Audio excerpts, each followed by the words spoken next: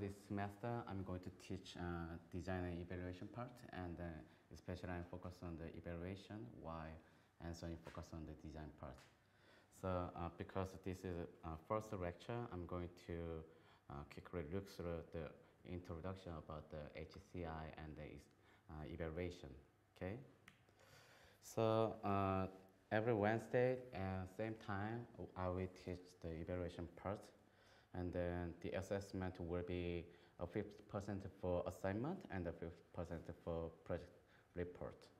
For the assignment, maybe we will have some quiz and then presentation and the report. And I haven't decided yet for the project report, but maybe you will have some mini project and then you will report your evaluation work on it, okay? So during this semester, I'm going to talk about the HCI and the evaluation, and then we will talk about some human factors, the human factors, because we receive so many information through our eyes, and then we listen the auditory one, and we smells, and then testing, and even with touch and feel something tactile feedback. So understanding the human factor is a really important one. Even though we are not talk about that deeply for that, but we will understand the overview of the human factor. So you will, when you're doing your own thesis on your research, then you will consider about the human perception and the cognition and the human thinking, how our brain works, okay? And then we will talk about some user studies. So through the user study, we will learn about the concept of evaluation and how we can gather in the data collection and how we work with a human subject. Actually, human subject is very complicated. So is there anyone who worked with a human subject for your own research or something, just testing or something else? Well, I have experience in psychology. Okay, yeah, okay. So it's That is a very complicated, right? Yeah, because we have all different background, and then our physical perspective, our height, our weight, and our ability, our experience is all different. And sometimes it is very effective according to where you live and how you received something, and then our experience regarding some using the devices or regarding some using the software, all different. So it is a very complicated one. However, in HitLab and then for your thesis, you will someday will work with a human subject. So we should understand and we should learn how we can react, how we can working with a human subject, which is a really important um, things. And then we will talk about the user study methods like observation, ethnograph, case studies, interviews, survey questionnaire, usability, and experimental study. Even though we are not statisticians, so we are not deeply looking at the math behind the statistics, but we will learn about what statistics will be used on my thesis, as our own tool. So we will talk about the ANOVA, MANOVA, or t-test, and what is the p-value, what is the f-value. So we will talk about that one. And then maybe my guess is I will give us some quiz while we working on some statistics, okay? Most of materials in my slide were made based on these books. So I highly recommend you read all of them. But if you don't have much time, I recommend you to read this one first and this one first and then this one. But if you don't have much time, again, then read those two guys, okay? Yeah. I think this is a really good time to introduce ourselves, including our academic background, so we can know each other, and then maybe I can also have some cues to understand you guys, and then talk about the one thing you hope to get out of this class. So, start myself. My name is Sungchul Jung. I'm from South Korea, and I went to United States, and I came to Hitler as a postdoc. I joined here last year, and then I worked on the virtual reality and the mixed reality and the human-computer interactive stuff. And my department was computer science, so maybe I can call myself computer scientist. And the skills, uh, I have experience to handle Unity because Unity is worked with a C Sharp or JavaScript, so I have experience on it. And then my previous background was computer graphics using OpenGL, so I have some experience with C++ and OpenGL, and maybe Python and a little bit R and MATLAB. Um, Actually, there is a nice software to handle the statistics, but some students may, if they want to find some free software, then R will be the best option, I guess. But sometimes we also need to have implement some public software when we design our product and the evaluation. So my choice was Python. So that's depend on your situation. So I'm not pushing you guys to use a Python, but anyway, I trace a little bit Python. And then my statistics level is, I'm not a statistician, so my level is not so much those guys, but I adopted some statistic tool on my publications and published to the world. So maybe my statistics level is a reasonable level to the world. Okay, so one thing I hope to get out of this class is I really want to well deliver my knowledge to you guys. I really help you guys to come up to overcome your master challenging. So that is really what I wanted to. Okay. Hi, I'm Laura Jane, the admin on the LJ. I've just finished my bachelor's degree at Victoria in Wellington in industrial design. I don't really have much programming skills, but I'm doing a course in Python, like COSC 121 at the moment. That's great. I've done some classes of stats, so I'm okay with that. And I guess it would be interesting to use both those skills together. Okay, great. Yeah. Hi everyone, my name is Akshat. I'm from India. So my background is in design. So I did a bachelor's in interaction design. So I've worked for 3 years as a user experience designer. Mm-hmm. So I hope that I can learn the statistics part of it, Sure. and maybe want to enhance my skill in Google Analytics and KPIs and stuff like that. That's great. Yes. Yeah. Hi everyone, my name is Gonzalo. I'm from Chile. I have a degree in psychology. I've been also designing instructional e-learnings. And what I would like to learn from this master is using VR and AR technologies to design training experiences and educational experiences as well. Mm-hmm. Good. Hello, my name is Jingjing and I come from China. I got my bachelor degree in China and I majored in art design. Mm-hmm. And after that, I came to New Zealand and learned a level 7 diploma of business administration, which is, I think, maybe similar with some statistic evaluation. That's great. And then after I applied this degree, I learned the Swift language by myself. Mm-hmm. That's good. Hello everyone, my name is my background is art design business, just same as my life. I always have learned some statistics course during my business time. For this course, I hope I can get a chance to do my PhD. Great. in Yeah. the future. Okay. Yeah. Nice plan. Yeah. Hi, my name is Aishwarya. I have a management background Mm-hmm. I don't have programming background or statistics, Yep. but in my master's before, I had a course in statistics. Mm-hmm.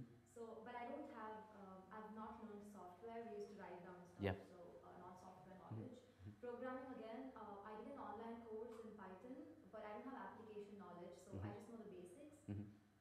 What I hope to get out of this class is I'd like to know how to use statistics in research to understand and evaluate Mm-hmm. user needs and Yeah, great. problems. Cool. Me, I come from China. My background is mechanical engineering.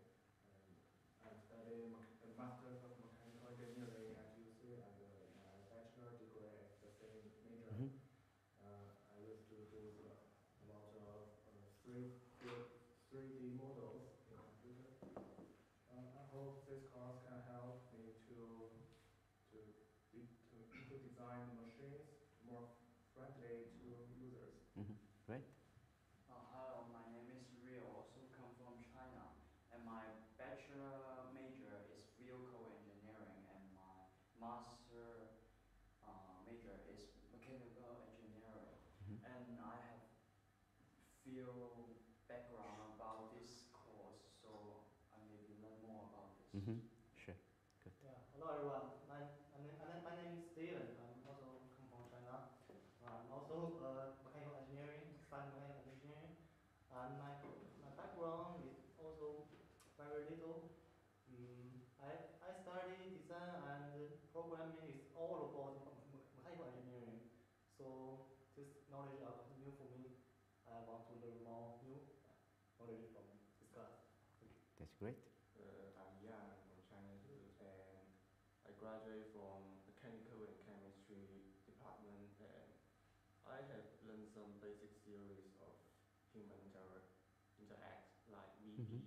design, but I don't know so much, so I want to learn some programming language and finish my master. That's great. So it seems like actually last time I read that the post-it, and then I found that some of you guys have a little bit, yeah, just a little bit fear about the programming languages. So that's fine. So that is just depend on your research topic and then research area. So maybe some of you guys wanted to know more about the program language or have to know about the program language, but there is really nice guys and great guys regarding the program language, especially Adrian. He's really great for doing this one, and many PhD students hopefully will be assigned to you guys, so they will help you to encouraging and then have to actually program things. So don't worry too much, okay? All right, so let's talk about the evaluation. Evaluation is a quite important one. Last time here's the, you know that these guys, I'm not only talking about the IT devices, evaluation will be applied to all of the product, all of the design. But I just want to say about these guys, the Apple AR Kit, Google AR Core, Oculus Go, Magic Leap, and Samsung AR Emoji. This software or this product was invented actually recently. So even though when they created those product and those software, they intended something, right? So you know what is the Magic Leap? The goggle? Yeah, that is just AR devices. When we wear the goggle, then you can see virtual object overlaying onto the real world. So that is their purpose. But actually, even though that is a wonderful lattice goggle, but still it has something flaws, like the field of view, the field of view, the range where we can see the outside is still very narrow. So which is one of a major flaw for that one. And the Apple AR Kit, it also still has a problem, and the emoji looks like really good. I don't think so. I'm not sure. So all devices has a flaw, and then they in their company side they always doing the testing and testing and testing evaluation. So when we creating something new device or software, whatever new product, we already consider about the evaluation. So I will talk about the cost-wise later. The evaluation, when we're doing the evaluation, is sensitively related to the money and time. So even though the AR, this is the, so many companies worked on the AR and VR part. I'm not talking about only the AR VR part. This is only the very small portion of the world industry. But I just wanted to see that one. Many companies working on the AR VR part, even though there is a very small part, and they are doing lots of evaluation, lots of testing themselves. Because without the evaluation, actually the meaning is nothing, right? So there is a reason why we wanted to focus on the evaluation. And then even though Anthony taught you guys about the overview of the HCI, I just wanted to remind you again. The major thing about the HCI is an interdisciplinary area, which means many different background people come to the HCI. I'd be surprised, you guys, yes, always we have a really big different background, we have it. When you go to the conference, then I met really different guys, even though we are focusing on the introduce our HCR research, our product, our approach was very different because some guys has art, and some guys has mechanics, some guys has a computer science background, and some guys have even education. Our perspective is very different depending on our discipline, so which means our communication is really important when you talk to each other. When we go to the IT for VR, which is one of the major VR conference, or when you go to the CAI, one of the major HCI conference, or VRST, which is also one of the major virtual reality conference. When you go to there is not computer scientists, mechanical engineers, and then designers, and then psychologists, and then education people. We all gather there, and then we talk same thing, but with a different perspective on the same topic. So which is a really interesting one, but very sensitive one. So each discipline has their own tradition or their method, which means interdisciplinary research area looks very attractive but very challenging. Maybe we can apply the different methods. Some people want to have a lab-based study, versus some people want to have an ethnography, like a field study in the wild. And then some people maybe wanted to focus on the completion time, which is a numerical way. But some people may want to focus on the very subjective one. How do you feel? Was it good? Was it bad? But there is no rational yet. And then some people wanted to focus on the theory base. But some area doesn't have a theory, doesn't have a well-developed theory yet. For the reason, they want to focus on the practical way first, and then another practical work will be added on it and added on it. Some people want to this way. And then, do you have some knowledge about the journal and then conference paper? Okay. There is one way, because we want to be a researcher, right? And then finally, the researcher will be assessed by their paper. So at least you will have your own thesis from the University of Canterbury, right? But the other way to communicate with the other researcher is always a paper. So there is a two-way, journal paper and the conference paper. But journal and the conference has a bit different feature. The biggest difference was a reviewing cycle. The journal takes a very long time actually. Otherwise, conference, because conference will be held annually, so the review cycle is relatively short compared to the journal. So the feature is a bit different, and then depend on the department. As far as I know, uh, education people or psychology people prefer to publish their publication to the journal. Otherwise, on the other hand, the computer scientists want to publish their paper to the conference. My guess is because the computer uh, science area, computer technology changing very rapidly. For the reason at the conference site, computer scientists want to discuss each other and then discuss each other for the next idea, and then they maybe get some result on their mind. So for the reason, in the Department of Computer Science, they regard the high conference paper can be regarded as high level of a journal. So that is a bit different tradition. So actually the fact is that is true even if all disciplines call themselves as their HCI researcher. So design people absolutely call them HCI researcher, and some engineering people call them as a HCI researcher, education people as well. All is true. So triangulation is really important. Do you know what is the triangulation? The triangulation is HCI is a bit sensitive to the human subject.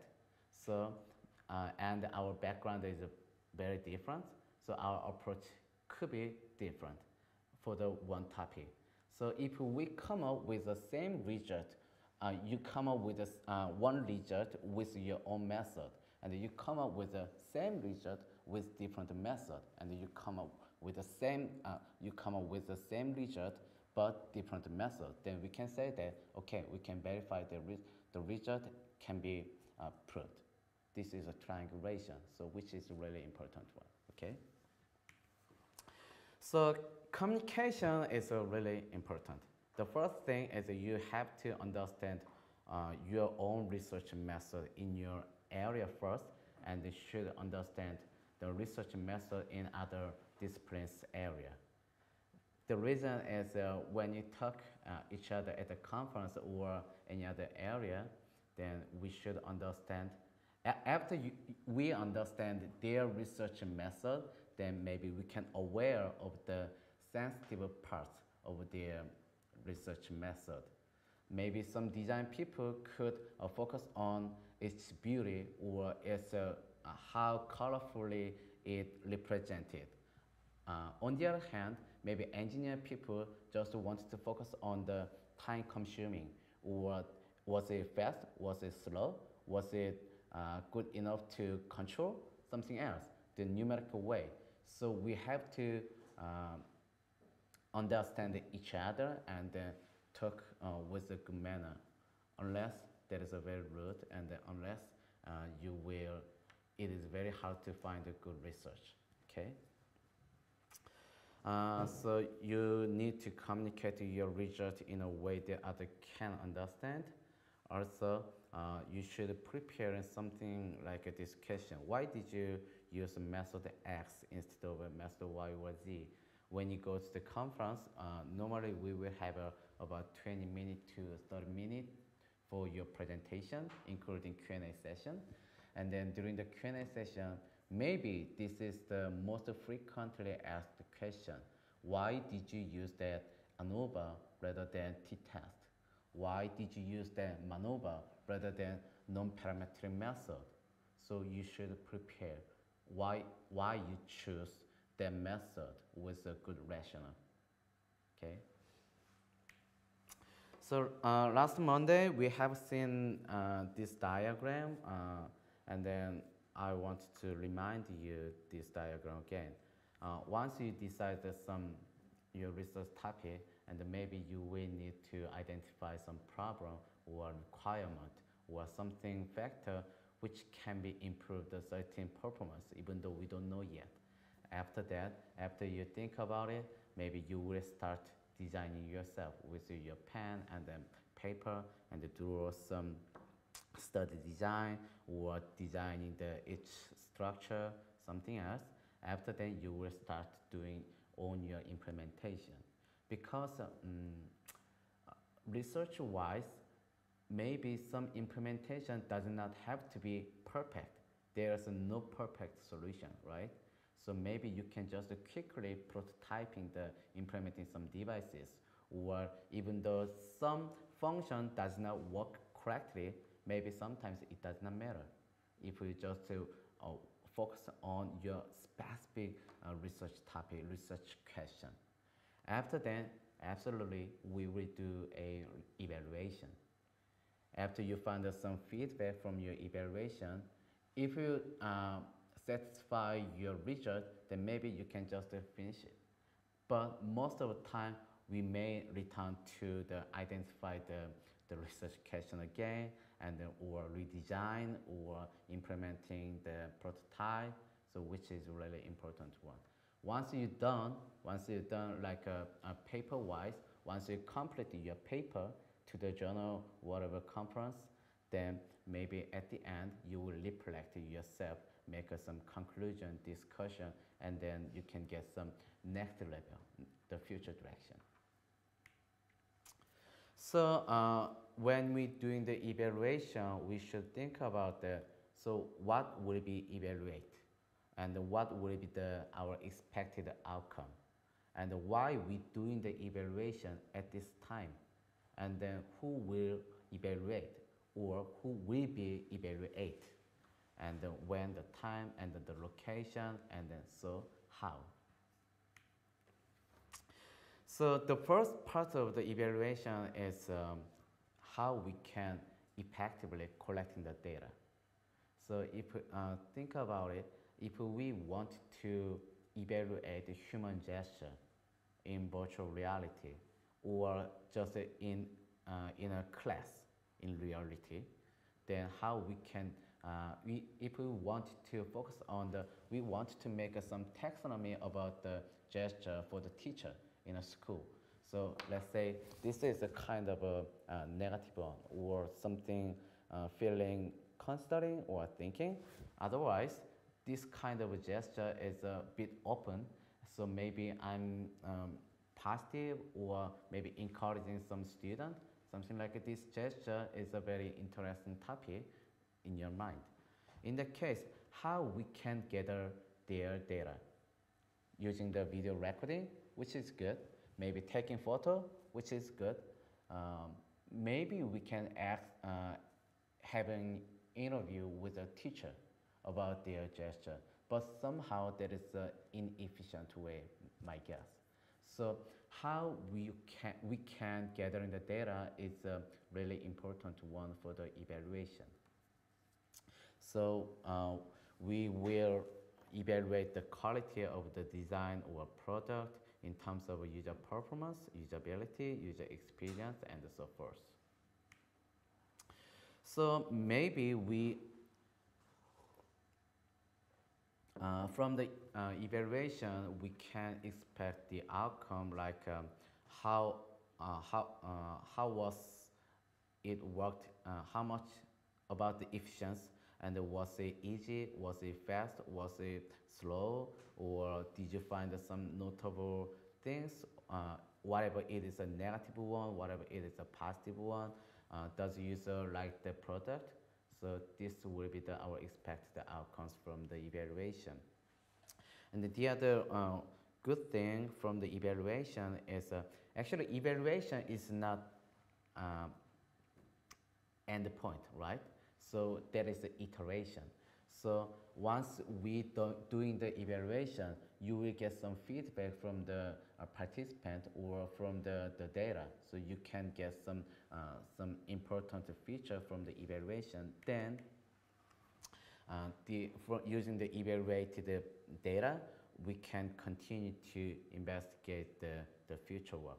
So this is seems like a very easy one to understand, but when we actually doing our own research, this is always some of a missing part. So we should consider about what is the evaluation and what is the purpose of the evaluation.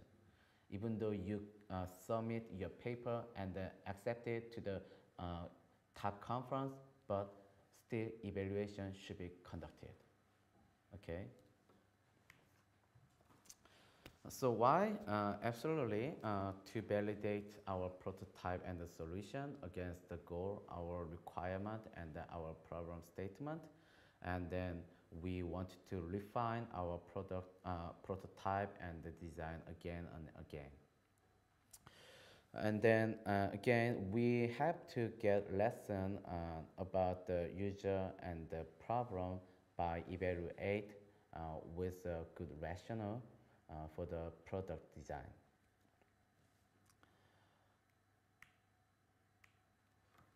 The timing is a very important and interesting factor. I'm not sure who said this wording, but you can fix it now on the drafting board with easier, or you can fix it later on the construction site with a sledgehammer. Yeah, easy to understand, right? So when you're doing your evaluation is very sensitively related to your money and your time and your effort. There's interesting stories in South Korea. 1990, the Samsung, the company, developed the cell phone like that one. It called the SH3000, and it was awful because the major flaw was it does not work. So that was the flaw. So the president asked to their staff gathering all the devices on the ground, and he threw the fire and he just burnt it. And he says that, okay, this is our lesson, and we never do that this one. After then, their next version, next generation cell phone was very popular in South Korea. I'm not sure what about the to worldwide. Anyway, during the time they waste this much money, we guess their evaluation was not so good, and then their time to doing the evaluation was too late. So this much money, 1990. So that was a very interesting history. So when we doing the once the product has been developed, then the advantage of the thing is we can do the rapid development, and the evaluation cost will be small, but it will have a higher risk and then higher cost for rectifying the problems like that, the history. Otherwise, when you're doing the design and the experiment, the advantage of that one is we can find and rectify the problem more earlier, but it still also has a higher portion of the cost into the evaluation. So that is a very trade-off relationship. So we should carefully choose how much and how many times and when we will doing our evaluation, because your master period is about 1 year, right? Even though there is some extension, maybe you will think about it, okay, I will complete my master during 1 year, right? Then you should carefully think about it when I will doing my evaluation. So maybe sometimes I will talk later, but sometimes you can ask your friend, can you just test it? I don't need numerical data, just want to know your feeling. So which is good.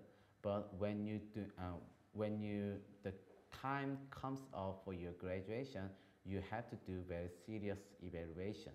So during the time, you should prepare very well based on your pilot study, based on your the pre-conducted studies data, to keep your time, keep your money, keep your effort. Okay. So there is three type of testing, not a method. We just defined this one in terms of time.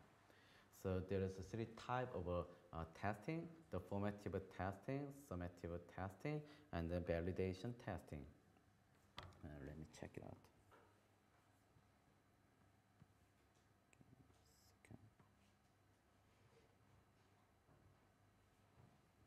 Okay. Okay. The formative testing is um, we can do if we doing the evaluation very early stage, then we can say that that is just a formative testing. Sometimes we can call it pilot testing because the formative testing somehow does not require to complete prototype or completed evaluation technique, so its fidelity could be very low. However, we can still get nice feedback. So, for example, when you just develop your software or you design something, and then you can ask your friend, and then listen what is his feedback regarding this product. That is not objective one. That is a very subjective one. But somehow, if we listen same things from him and the same things from him and same things from him, triangulation, so maybe we can think about it. Okay, maybe I should revise this portion, this part. So I like the formative study. So one of our master student, the student working on the cybersecurity in virtual reality, and then it takes a little bit time, but very carefully design the student study. And the student, I believe, took several times with testing with other student, and then after that, the student is ready to run the student's actual study in the future, not so much, not so long future, maybe within this month. So based on the several times the student conducted kind of this formative study, and then get some good result, and based on the result, decided to run actual study. This is reality. Okay. Okay. Let's say that in the when we are developing the low fidelity prototypes, some researchers says that result of all testing. This is this one. I will show you. Can you hear it? No? Okay. 1 second.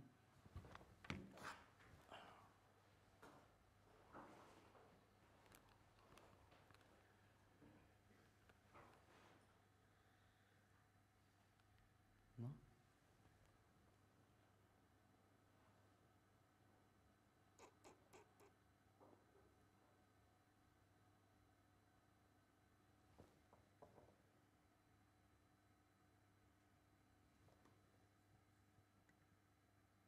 Okay.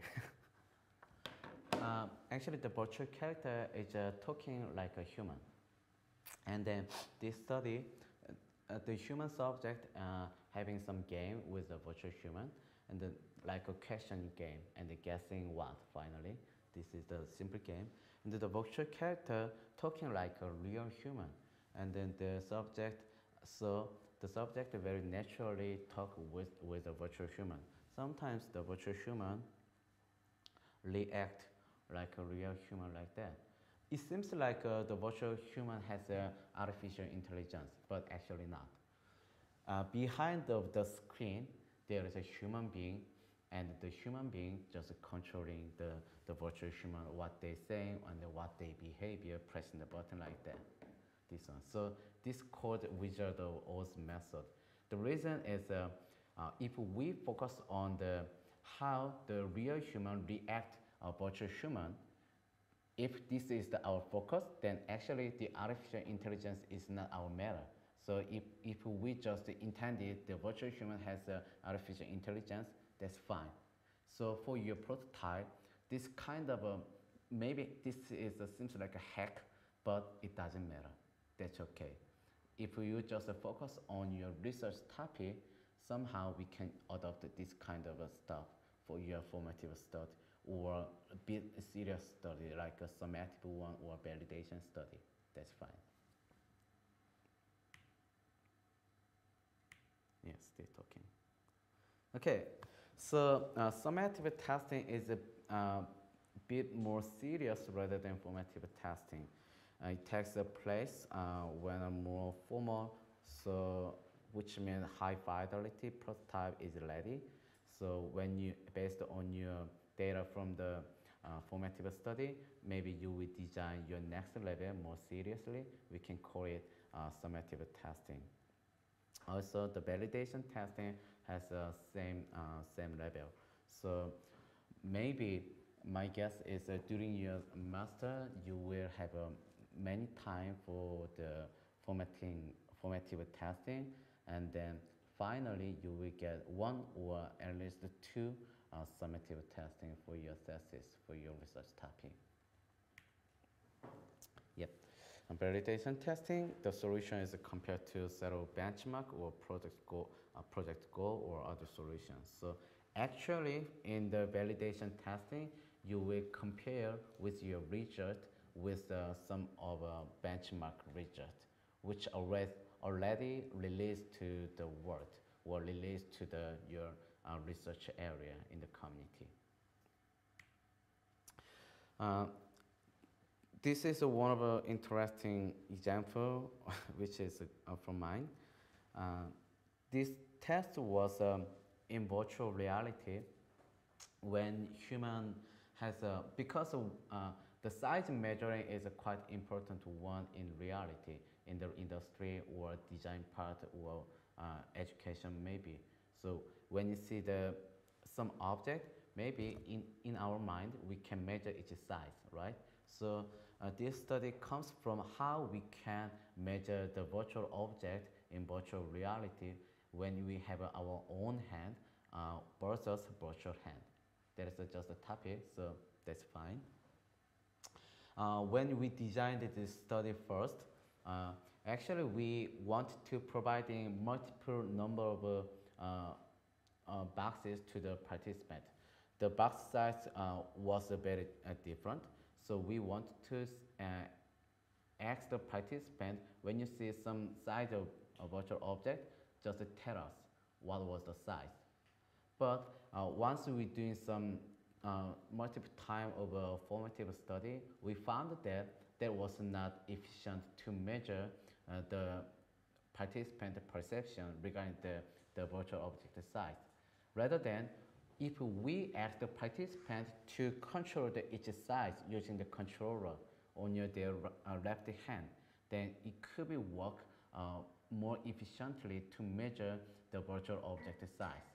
So we just change it based on the result from the formative study. For the reason, finally, we get a really good result. What I'm saying is a meaningful result. Then this result has been published to the conference. So this is just one of the example why we doing the evaluation, and sometimes we doing the evaluation earlier time on your research work, and then finally we will get the serious evaluation at the end of your master degree. Okay, so who will be the designer? Absolutely, you guys will be the designer, and you will work with your colleagues because you can discuss each other somehow, and you can also work with experts like Rob Lindemann, Anthony Steed, and Adrian, and then Neil, and the other PhD students. And maybe you will have some chance to work with the stakeholders, and always you will work with the users. And just keep in mind, somehow we can think about it like that. Okay, the result is bad because the user was bad. The user didn't understand what I'm saying, didn't understand my software, didn't understand my design, didn't understand. You're wrong, okay? We are wrong. Always user is correct. We should think about it. You just feedback is the correct one. If they don't understand how manipulate, how control the system, that is our fault. Okay, so think about it. user is always correct, I'm always wrong. Not always wrong, sometimes wrong, okay? Because the user just are not developer, designer, they are just a consumer, okay? So the location is a kind of sensitive things. We can conduct our research depend on your research topic in the field or in the laboratory, or we can also conduct our evaluation remotely, sending the emails or sending surveys, questionnaire, or we can use even use a video conference course, something like that. Every stuff has its disadvantage and advantage, but the important thing is that is based on dependent on your research topic. So in the field study is quite wide because the field study we can control everything actually, and we want to observe what is doing in reality with a natural setup, natural setting. So this is a bit different when we conduct our research in laboratory setting.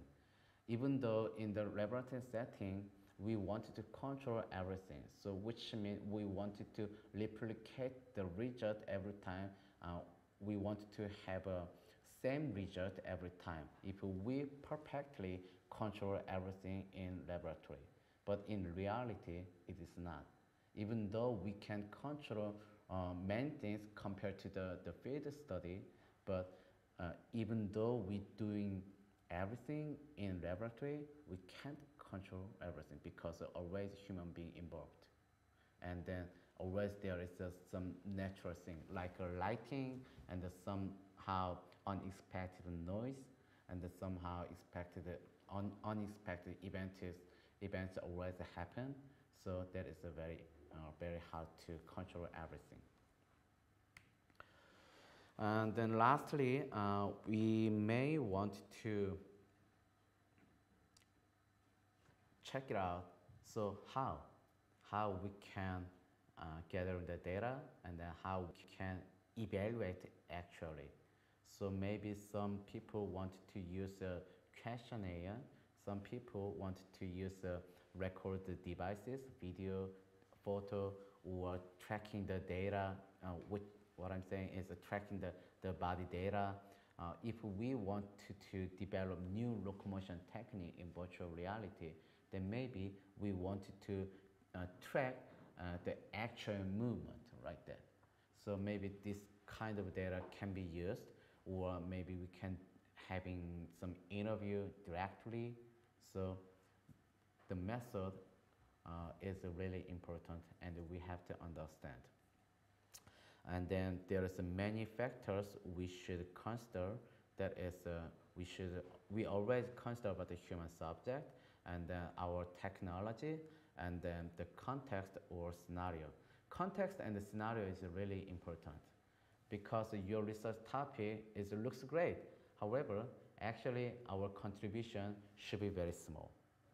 So it is very hard to making really good stuff, and this stuff can be used in general, in universal. There's actually, but actually there is no universal solution. It is very hard. If you invented something universal solution, maybe you will get prize, Nobel Prize or whatever, and more than it. So it is very hard. So our focus is a very small portion of the contribution in the field. For the reason, when you designing your study, you should think about it. What context will support my research? What scenario will support my development? So context and the scenario is a really important one when you think about your real research. Actually, we will think about the method and techniques, and then how you can interact with the user during the test, how you observe, capture, and considering their feedback is always important. Okay, I think maybe we can take a break 10 minutes and then let's resume. All right?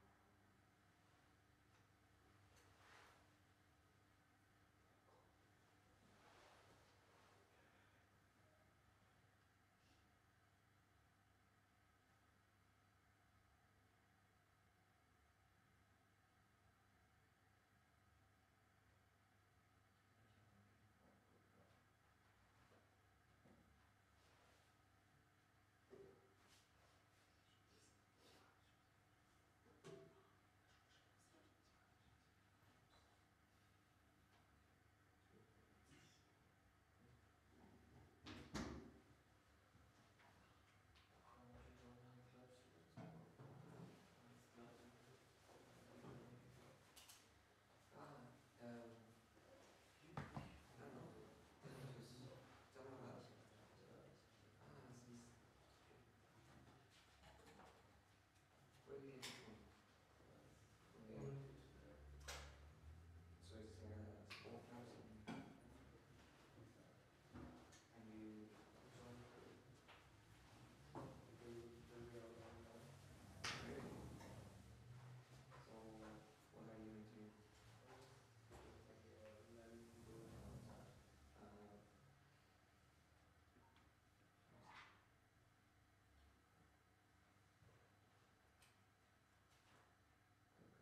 2018. And you have to pay for being part of it? How do you even know what? Where do you look for the clubs though?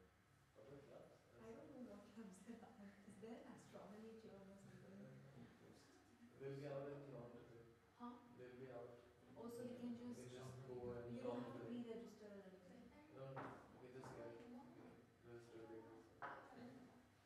It's a sign in engineering. I went ahead and register. I'm so busy. I think I'm gonna sign up.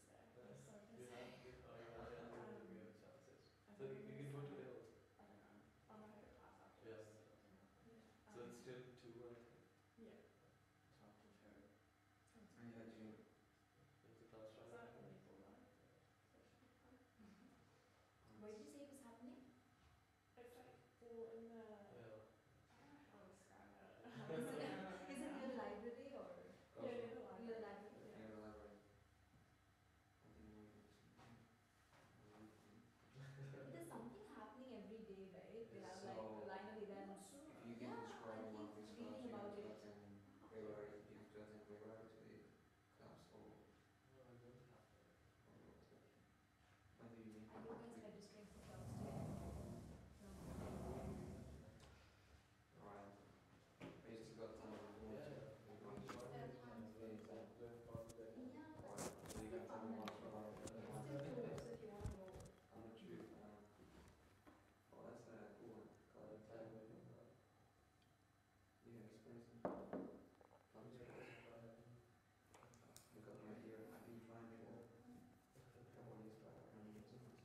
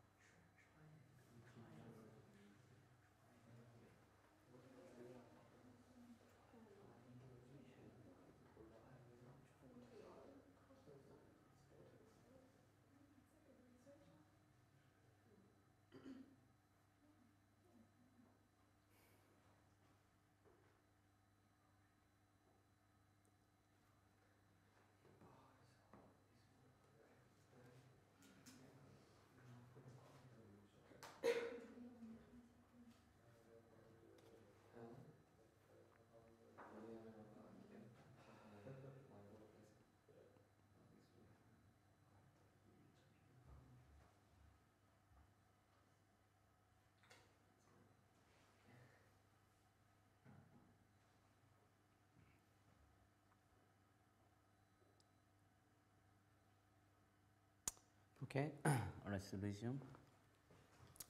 So I'm going to talk about the evaluation approaches with these four categories again. So, okay, quick and dirty. So that is a very informal one.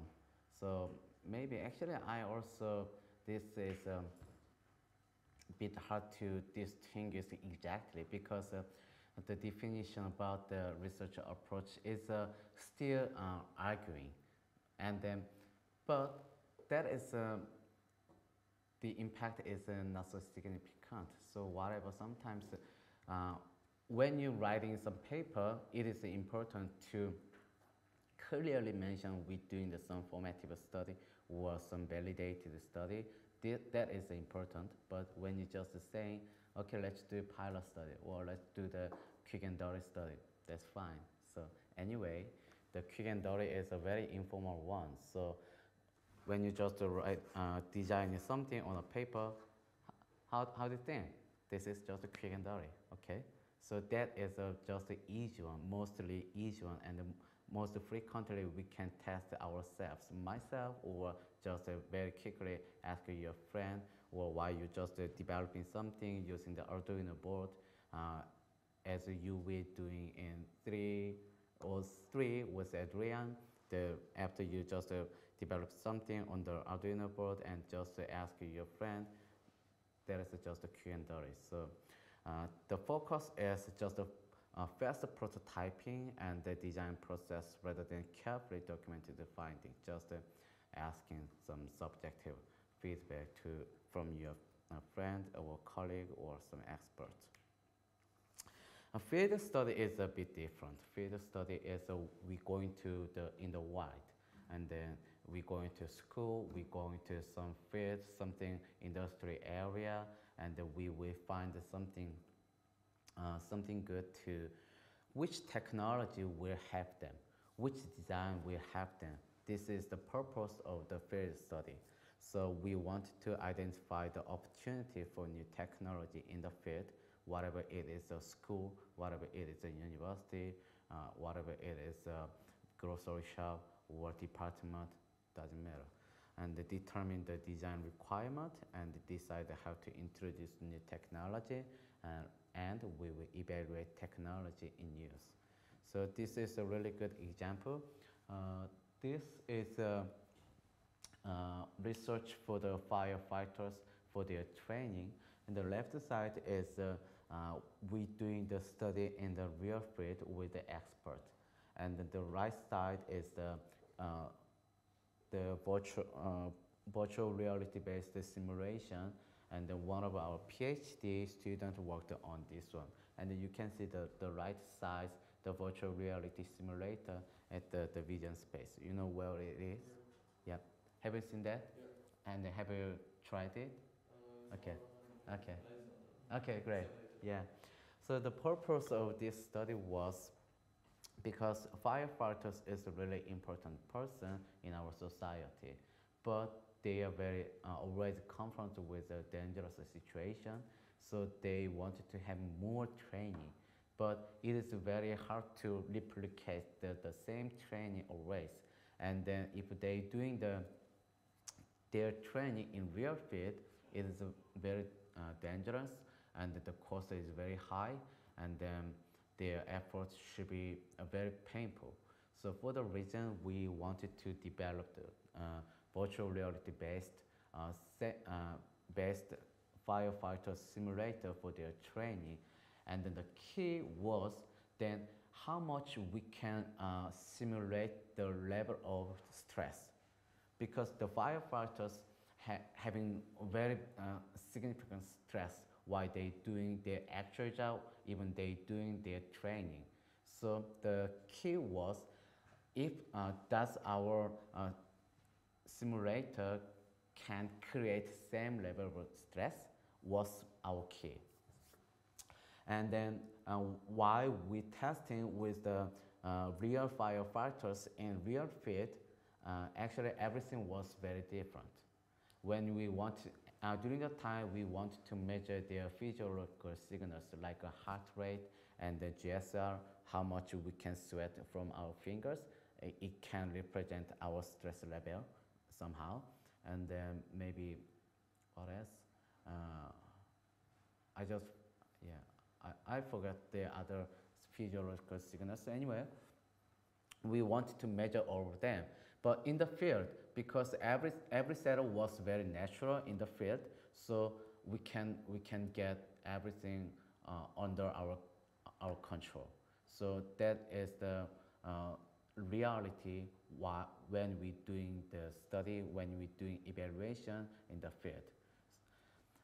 On the other hand, the advantage of that study in the field was we can get real feedback from the real person, from the real professional in the field. For the reason, once we conducted this study, actually the study design was not perfect. It can't be perfect because there are so many variables was exist when we doing the study in real field.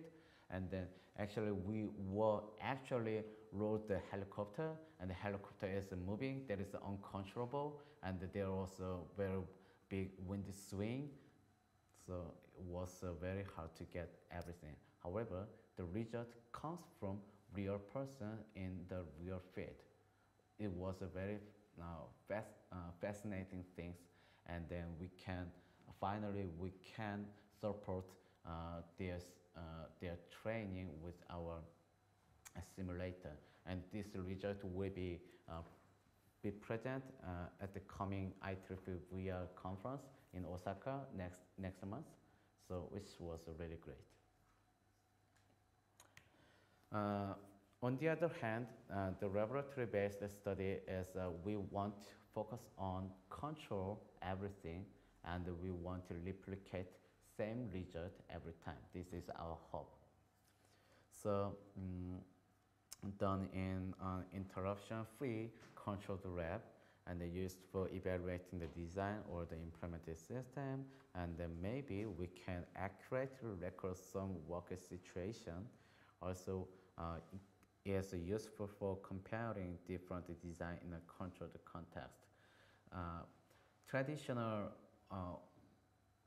physicians actually prefer this kind of method. Maybe Newton, very traditional, Einstein, they all prefer this kind of experiment because they wanted to know something universal result, something universal experiment. So they wanted to find something raw, right? Not just something phenomenon. They wanted to find a raw. But in HCI, our situation is a bit different because we are working on with a human subject again. So totally controlled laboratory is not possible. Here is one example. One of our PhD students worked on implementing this type of HMD. Do you have an idea what is the HMD? Yep, head-mounted display. So for the virtual reality, we want to dominate our eyes to the virtual context, right? So we can feel, we can experience the virtual reality. But the problem is, what happened? If we wear in the virtual, the headset, then our eyes will be isolated from outside of world. But while I'm doing something and react and maybe doing game, my pet is coming. So somehow I can kick it. So that will be happen. So this is the reason why we should have something channel to interact, to communicate with outside of the world while we doing the virtual reality experience.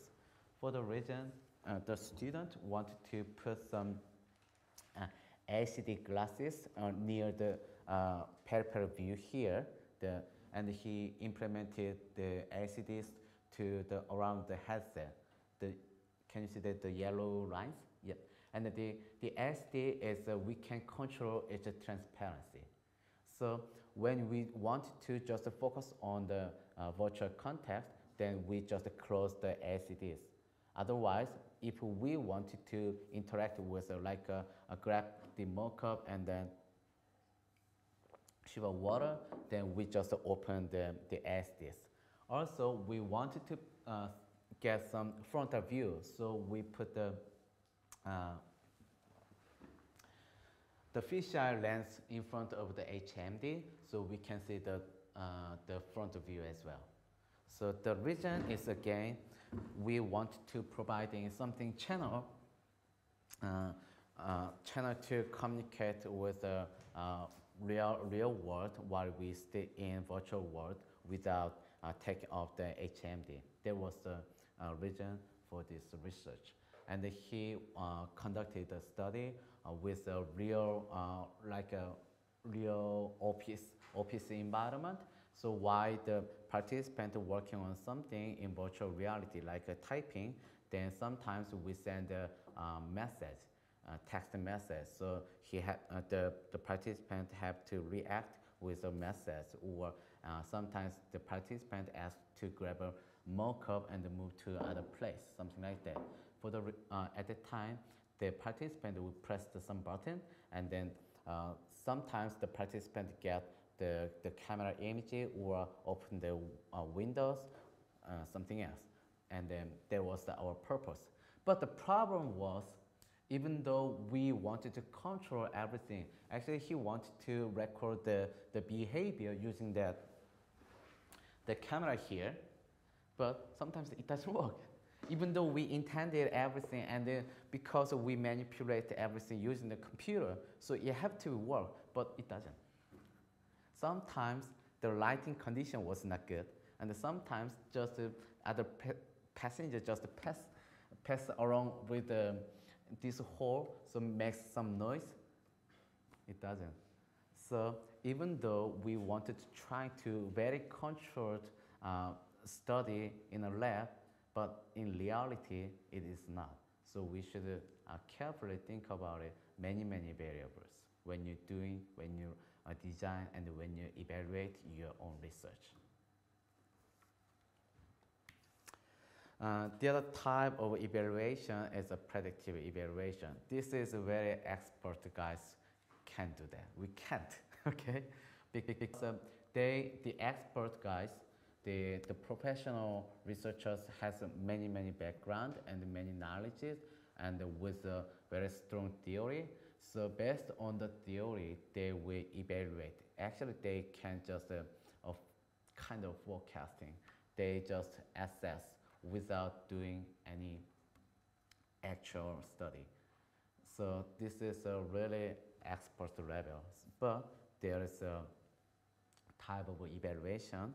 So the key feature of the predictive evaluation is that the user needs not be present at the site. The expert will expect it. Expert will forecast the result based on the theory, based on the other study case, based on their own cue. This is the one of a type of evaluation. So this is just a quick chart. Let's see together. So the principle for quick and dirty was quick and informal. And then field study is a very naturalistic. And the lab study is a controlled and very structured.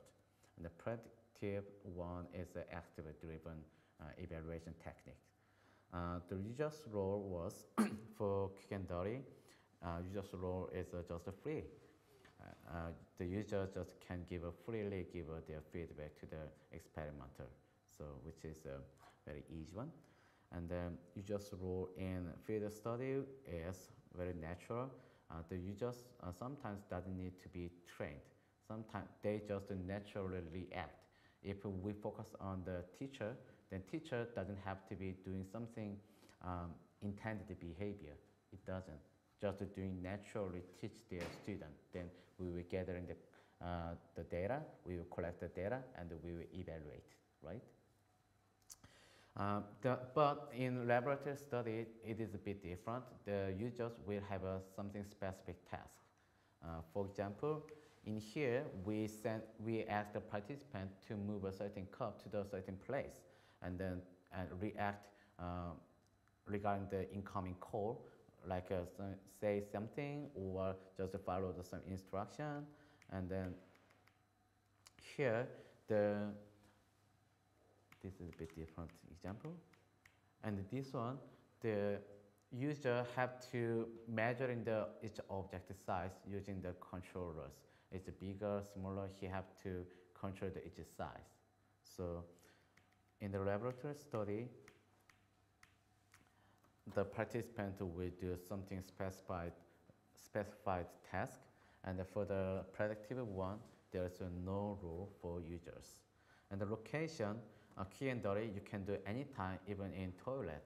So anytime you can ask, and you can do in the quick and dirty.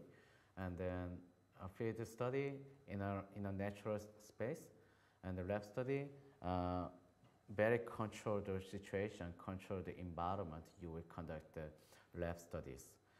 Predictive one can be done anywhere as well. And at the time, quick and dirty is a quite formative one, so we can understand what does it mean. And the field study can be formative or validation. That is dependent on our research topic and the research direction. So that is dependent on the situation. Lab study is a much more summative and validation, because for controlling everything, we have to set up everything. So it takes time, and then sometimes it takes some money. It takes a very big effort on it to control everything. So have you been at the next room? Okay, so we usually run our own study in the room, because the room space is enough to run something virtual reality or something HCI related topic. When we doing, I think the last part, when you develop your own product, your own design, when you're using the computer, then maybe you will work on the data logging system, because we want to gathering data. So when you're doing that job, then you have to think about very carefully how we can effectively and efficiently gathering the data. And then during the time, you will take many times to control everything at the room. So the lab study is, we can categorize it as a summative or validation testing. And the predictive one also summative and validation testing, because they will work on based on a given theory and given their experience. So the study is very serious. The feedback from the users can be, we can get qualitative feedback for the quick and dirty, and then also we can get some qualitative, or I didn't mention it, but we can also get quantitative data from the field study, like video capturing. Once we get the video capture, and then if a human subject analyze the video, our bare eye, that is maybe probably subjective one.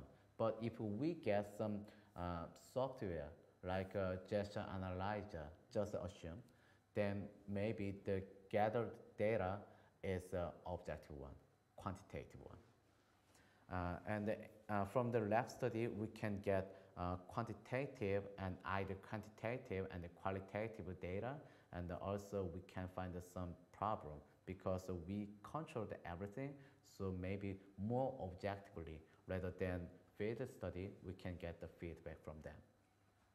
And then from the predictive evaluation, we can find some problem.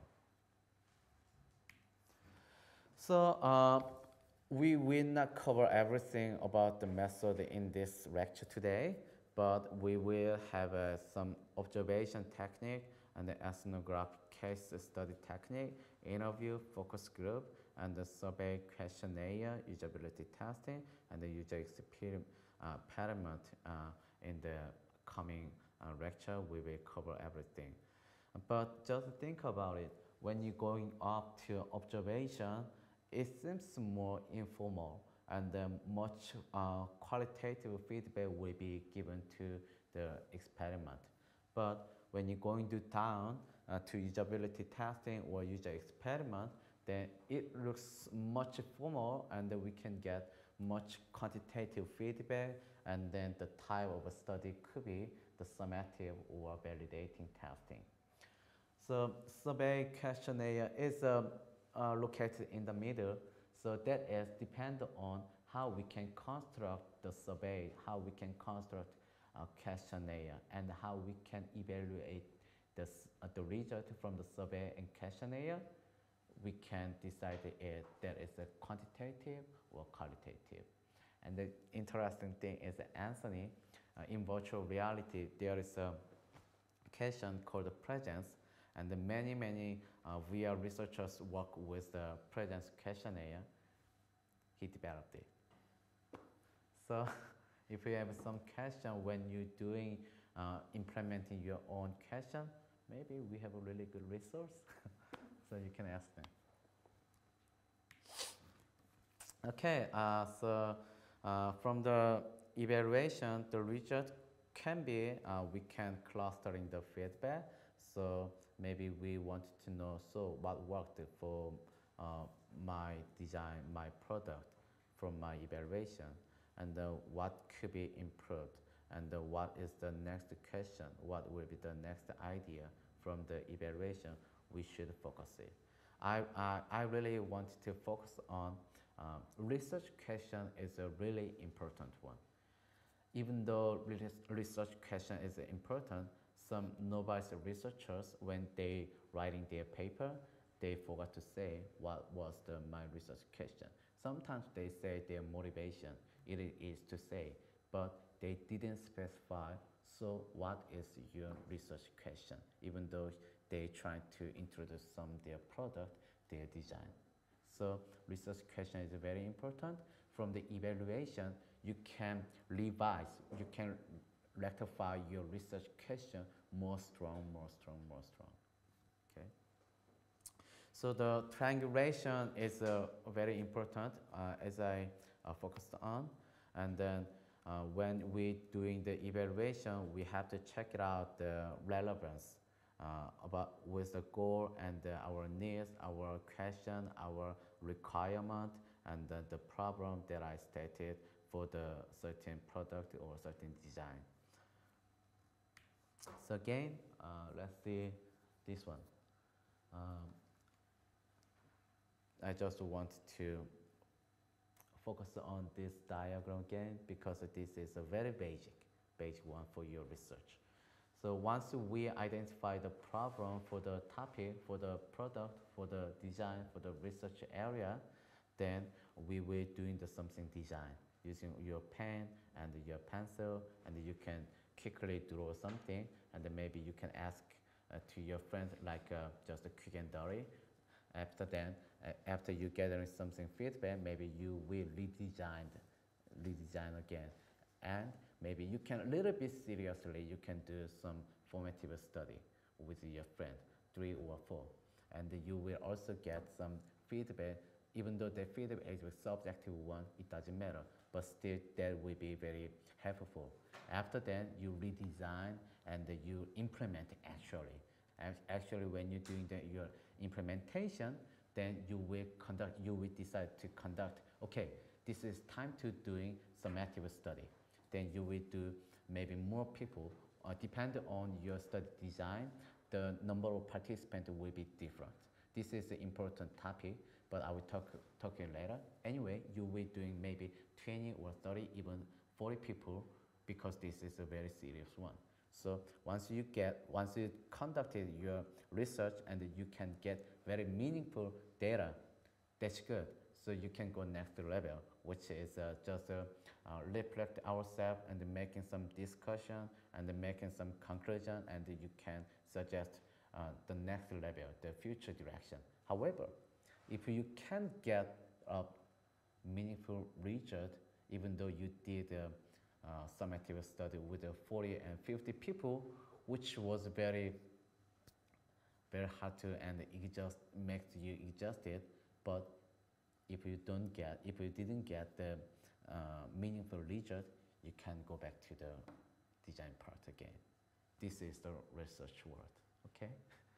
So sometimes it looks very tedious, sometimes it's not so fancy, but finally when you get meaningful result from your research topic with your research design and with your research evaluation, and then publish the paper to the conference, and all the experts agree to your research topic, your research method, and your research evaluation and the result.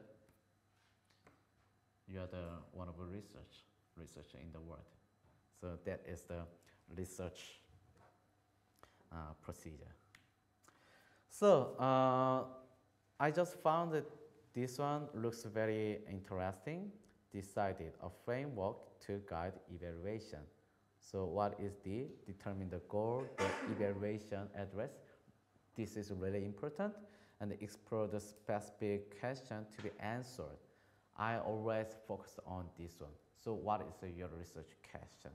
After that, you have to choose your evaluation method and technique. So we will talk about the statistics, and we will talk about how you can gather the data, and then we can talk about after that how you can apply the certain statistical tool to your research, and then identify the practical issues, and decide how to deal with the ethical issues. Ethics is really important because we are working with a human subject. As far as I understand, the ethics, the importance of ethics was come from the Second World War, because during the time there's many experiments that has been conducted with a human, but it was so harsh and very awful for the human being. So from the time, the world researchers and the government focused on ethics is very important. And nowadays, the United States, when we're doing the research, then we always submit IRB, our format, which is related to ethics. I will handle this human being like this way, and then I will be very gently handle them. And then my experiment is related to something else. So we have to specify everything very clearly, because this study is not harmful for this person. And then you see also very strictly focus on the ethics. So you should prepare the ethics in the future, maybe very near future, okay? And then evaluate, interpret, and present the data for your final publication. Good? So our first step could be set your goal and the research question always. So you will have some homework that will not be assessed, but you will make some your research question for your interested research area. For example, have you used these devices before? The left one is a weak controller, right? And then what is the mid one? Do you know? PlayStation one. Yeah, right. And then the PlayStation track the controller's movement with the color, right? And then what is the right one? Can you see the small one? This is the Kinect. So capturing tracking the body movement, right? So this company invented those controllers, and this company maybe intended to these controllers much better to, rather than just using this kind of joystick for this kind of games, right? But how do you think? Is it easy to use? Was that intuitive? What about the fatigue? And what about the advantage? Or what about the disadvantage? How do you think?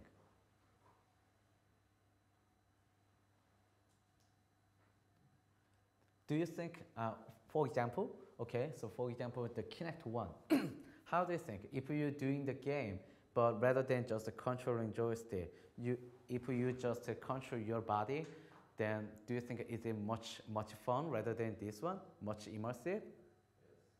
Then what about the fatigue? While you're doing the maybe sports game, while you're doing running, actually the Kinect may be required to running yourself. So maybe somehow there is a fun, but your playing the duration will be very less, right? Because so hard, so makes the user big fatigue. And then somehow, how do you think in a game like a Super Mario, then you can control the joystick and then you can move the Mario's locomotion. You can go forward, backward, and doing jump and crouching. But if we're doing the Kinect, then how you can do that? Do you already do like that? So this is not inefficient way, right? So every product has its own flow and advantage or disadvantage. So we should carefully think about it. So when you sorry about that. When you find your research area and maybe there is some interesting area, interesting topic, then when you find your research question, you should carefully think about it. What is state of the art currently? For this phone, maybe let's assume this is the latest version of the phone in the world, then we should think about it. So what? So what is the advantage? What is the disadvantage? Have you guys used that small devices before? This one? No? Okay. That is called limb motion, and the limb motion is basically similar with the Kinect, but the small device just focus on the hand movement. Yeah, hand movement, you know that. So I will, give me 1 second. Give some video.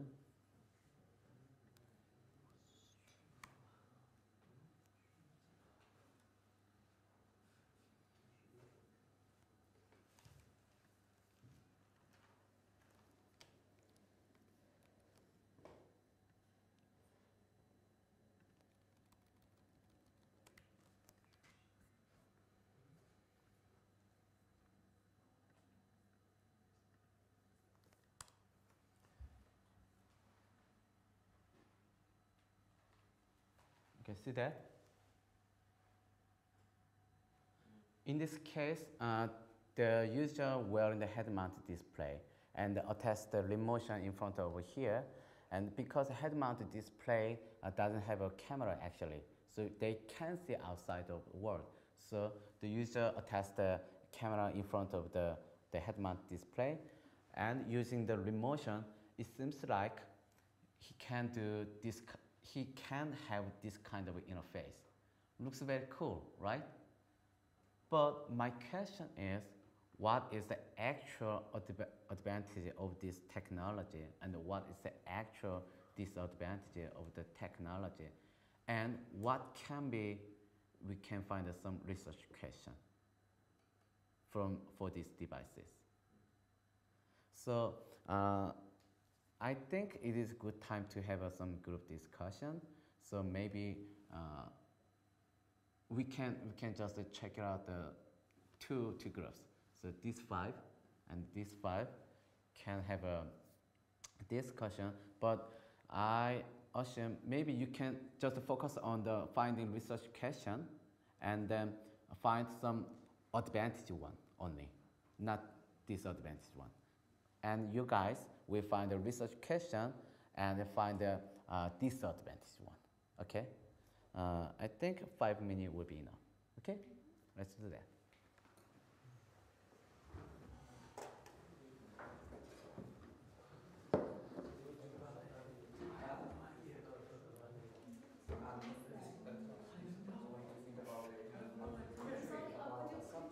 What that is? Okay. I'm not sure if you The know picture was that here. subject, specifically that subject, or do you need to just come up with an Find idea? out some advantages about that. Yeah, and research questions. Yes. So, okay. No, does that act like a mouse pad or? No, that is you can just hovering your hand over the device, doing like that. Right, Okay, okay, yeah. so- Don't touch. Do not touch anything. Just doing everything here like that. Oh. All right. So the research question. Okay. What do you think? So motion sensor, I think. Right. Right. What about Yeah. Do you want to come because here? when you use that device, you Yeah, that is much better. Yeah. When Yep. you're using that device, you are interacting with the 3D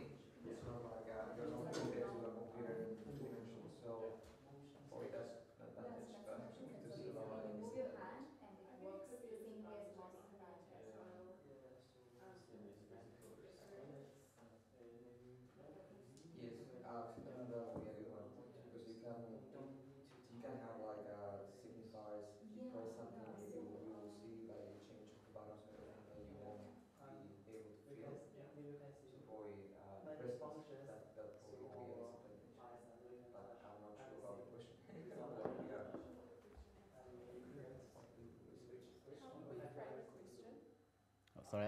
How would we frame a question? Like, what does it have to do with?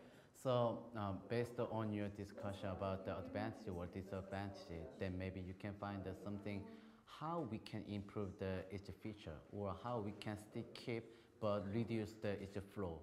So that is maybe one way to find a good research question. So signifies That is a slightly difficult one too. Yeah, but if Yeah, you're I on got what you that, mean. you So don't need basically, another. you won't be able to actually So- see the But why does it action, have a laptop like It's here? about- confirmation of the action. it's about feeling the pressure of the button every time you use it. Like, yeah. So probably we can Yeah, come you up know, with just a write it down question about because that. We can just think about disadvantages Yeah, first, need and then think about the advantage. Yeah, I think They need a mouse or not keyboard. having you don't need touch one, yeah. Yeah. So I think just this would be sufficient. You don't need. Just written that down. Let's Don't say that worry you about are it. kicking a ball or something, you won't be able to feel the Yeah. pressure. So that's Yeah. probably, yeah. I mean, it's not probably. Maybe it's not good for the neck. And because it's motion Not sensor, good if for the your hands neck. are greasy or To wear whatever, it doesn't matter. eye mask. You know, in a Maybe mouse weight. pad, if you eat for or something, you can't body. really use the mouse pad, right? Because your hands are So greasy yeah, you're talking about or the oily or the something. It doesn't the sense the Weight. temperature, but because that is a touch sensor. um. But in a motion sensor, it doesn't matter, and it's probably a research question. So well, Research question. I'm just thinking that the only way that they can fix it will be just Research question. changing the color of the or sorry, with the 3D image, and every time you touch a button, it will just come up. Actually, I was still thinking about that with the motion sensor. Like if you can have a virtual And also, pad, like to actually show and just like when you're clicking, it just intuitive, just like a having touch intuitive. icon. Yeah. Maybe and yes. there are So other because like the sensor is so like tiny, right? haptics What's gloves the area that where you it can will feel cover? the pressure. Yeah, So it's that area. probably would be a way to To fix to it. cover So area. using a haptic Yeah. wetsuit or something. Would it cover a larger area or very specific? I'm not sure about the question. So Um, probably how about the question The that it reaction can of be this. seen Yeah, by yeah, everyone that too. because You maybe catch it's something more but you didn't catch anything. cannot Yeah, right, yeah. accept this new If technology. it seems like you catch something, it's not sorry, what was that? Real. Um, it's not real, yeah. But that's not Yeah. related to Yeah, and that also what particular reactions can scenario. you do with it? Like you said, can you zoom in, zoom out, things like that. What Cost reactions advantage can to you do the with it? advantage of Yes, that will be an extra. Like Yeah. what reaction would it cause?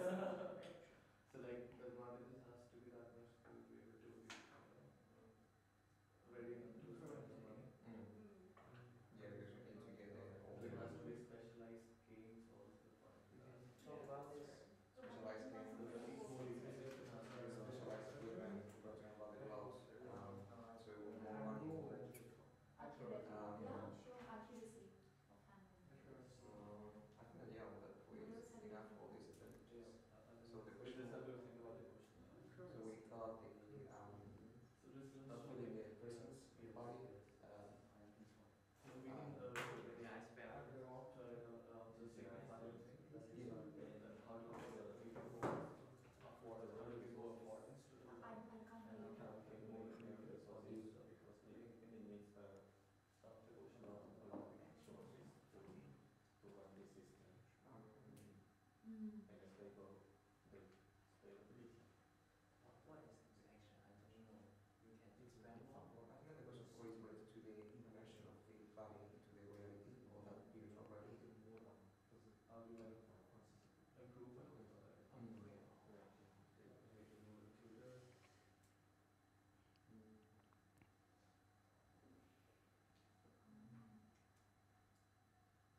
we just try it out a few times. What could be the We have to disadvantage? think about the final question. We can just write the key points. Okay, let's share the ideas for each groups. So maybe, so how do you think about the advantage one? Repeat that. What is the advantage of the technology? Maybe if we on that motion sensor, we don't need another specific equipment. Okay, why? Because if it covers a lot of kind of things, maybe. Okay, then how can you press the button, something like that? It's motion sensor, so Yeah. wouldn't we able to do with just Okay. that equipment? Okay. So we need another Okay. one. Okay. What And then, else do you have? and then what is the other advantage? No, something else we wrote down, right? Is that the only one? Where? Oh, we've just written convenience because one is, of course, like, you know, even if your hands are in a mouse pad, you know, if you're eating or if your hands are greasy, you can't really, it doesn't sense when you use a touchpad, whereas in a, you know, in an equipment like this, it doesn't matter if your hands are, Yeah, you know, sanitary wet wise. or Yeah, greasy yeah, or whatever. So yeah. it's That's good. convenient. Yeah, It's that's more good. convenient. That's good. Yeah. And then the other one, what is? Oh, we just have research questions then. Okay. Yeah, so one is what are the specific actions that it can perform? Like, can you zoom in, zoom out? That. Yeah, And yeah. the limitation of the area that it can reach. So is it a specific area that it can censor? What is the area that, you know? Right, right. That is a really good point. So actually, this device has a very short the tracking ranges, which is a very at best 1 meter and this much angle. So if we're doing something like that, actually in reality we know our hand is moving like that, Yeah. but the motion sensor can't capture this wide much. So maybe we can put some multiple motion sensor around here. Then maybe the beauty is go down. So we have to solve that problem. What is disadvantage? So for disadvantages, we thought about like their research questions are like the direct disadvantages to the fact like there's no significant signifier is missing. So like when you have it, Right. when you have to touch it, and Right. when you need to actually Right. move, you don't know if you have touched it, Right. the action has been performed or not. Right. Right. Significance is missing. Right. Because of it, and so regarding to feeling the pressure of pushing a button, you don't Right. feel that Yeah. emotion Right. Right. around Right. the real world. Right. So, and using and then obviously there are other like disadvantages of having it on your body. Right. And, Right. And basically to buy this, there is another cost to it, and we have to buy the whole ecosystem around it. Right. Like the Right. building. Yeah. And yeah, that's it. Do you think of anything else? yeah, so the question for that was about how we can create an immersive experience where the user can touch these widgets. Yeah. Tactile and feedbacks. feel Right. the presence. Yeah. So Right. we're thinking about using like gloves or something. Right. But that will imply another cost, an extra cost as well. Right. So Right. basically- To Right. make it more Yeah. intuitive and basically to add affordance to it. Right, right.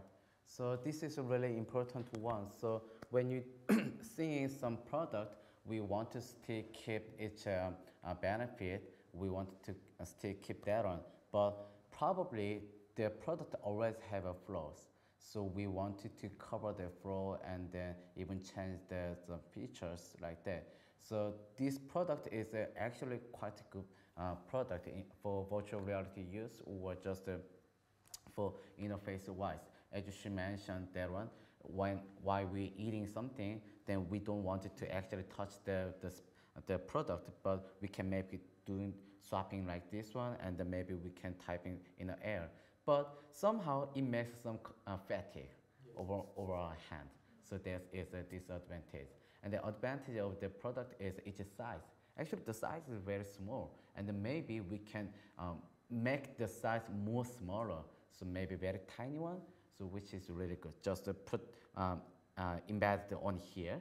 So maybe we can just with the extra device, we can just detach the camera and embed onto my laptop. Then we can easily use that the devices. But still fatigue and the accuracy is not so good until now. So that is a really good point. Sorry, I Yep. have one question regarding that.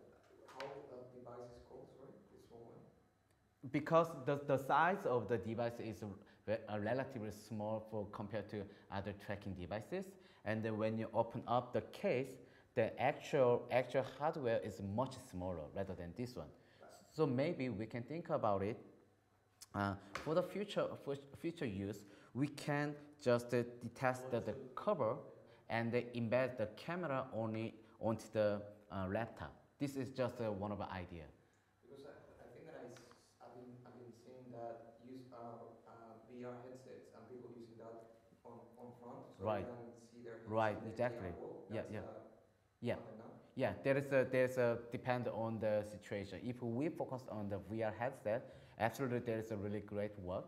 And then if I don't want to use that camera for the virtual reality only, but I just want to use for computer interface purpose, then maybe we can embed it onto the machine here. Okay. So actually, I wanted to have a more discussion about this one, but we don't have much time. So I just want to introduce this joystick.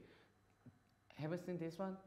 So this is come from HTC Vive headset, and this is the controller. But can you understand? Can you tell me what is the advantage of this controller, maybe? For just in general, virtual reality, whatever, or just a normal interface?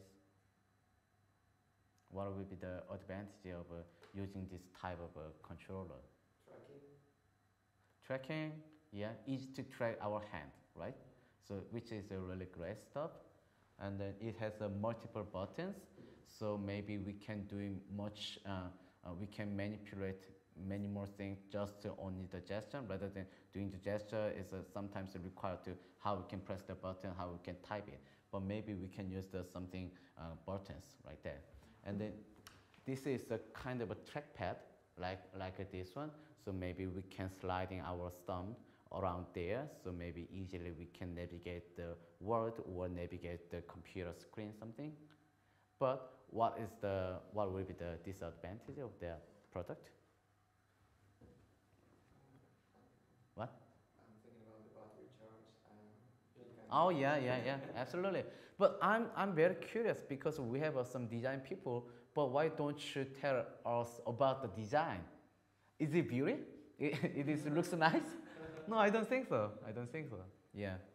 So when you think about some research topic, absolutely, the shape also very important factor. The form factor is also very important, and the function is very important. So we have to think about a very diverse perspective when you design your own research, when you evaluate your own research topic.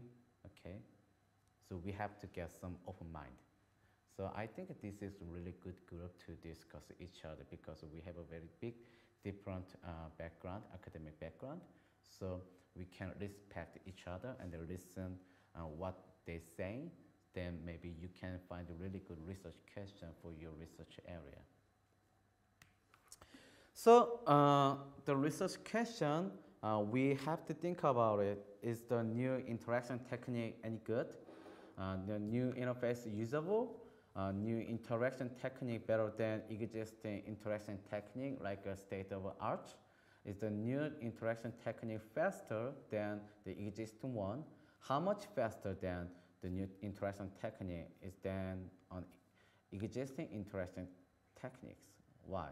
So we have to, the first thing when we make some research question, the firstly we can come up with a somehow vague and somehow it's like a crowd. But when you're getting down and down, then you have to very specifically find your research question like this way. Subjectively and more objectively. So maybe we still think about it, is the question answerable? So if there is a question but nobody can answer, then so what? We can't do that. So maybe you can, if we find something statistical evidence from the question, which is really good. And then is that explanatory versus experimental research? We have to compare our research topic categorized this size or this size. And then maybe our research question can be depend on many different aspects: the topic, resource, context, scenario, and then current technology. And then the best bet when you're preparing your research question and when you're preparing, you already entered to master course and want to be a researcher, then the first thing and the last thing when you die, before you die, is a literature review. Okay? So literature review. Always doing literature review. When you go, when you going to this kind of stuff, and the Google Scholar and the academic research is something, and then ACM, IEEE, Springer, and then maybe, have you seen this website, the ResearchGate? Yeah, there is a kind of a SNS stuff, but we only share the research stuff. We don't share our funny things, we don't share our experience, but only the research. So when you go to that site, then there are so many researchers already have done, have conducted. And then during that time, you should find your own way. For the, if you want to save your time, save your effort, and if you really want to give a contribution to the community, you should doing the serious literature review.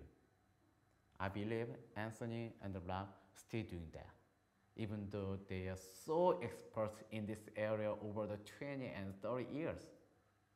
So literature review is always important. Somehow it's very hard to see, do I have to really read horrible paper? And then when I'm reading the paper, it takes about at least 7 days, at least 14 days. Yes, you do that. So when you're doing the literature review, after that, you should learn about how we can actually doing the citation. Citation is really important because research is a kind of a stepping rock. So based on the already constructed stepping rock, you will put your stepping rock for other researcher or next generation. So citation is always important. And otherwise, if you're missing some citation on your publication, even it may some serious problem for your research career.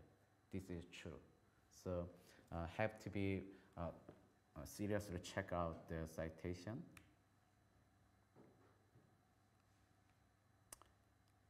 There's depend on the journal and it depends on the conference paper. It has its own citation format. But have you used LaTeX before when you're doing the documentation? LaTeX. Okay, then probably you are working on the word process when you make some publication, right? That's fine, but there is some software which is called LaTeX, which is a software to making documentation. That is a very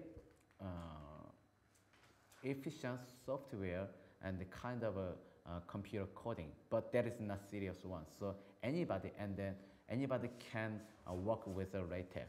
So when you go to the website, okay, I don't see it here, but overlap. Let's see, type here.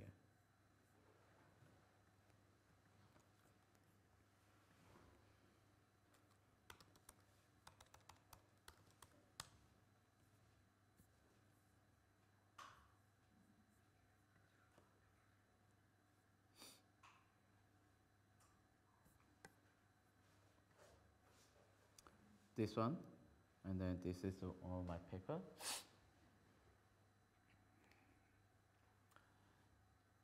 It seems like a bit fuzzy, but that's fine. You can check it out everything later.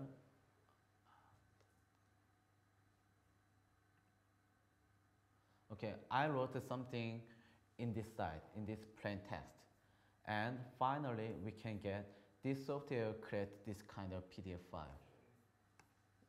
And this software will manage how we can make a format for the reference papers for the citation like this. So finally, you will get this kind of stuff for your own research, okay? So LaTeX.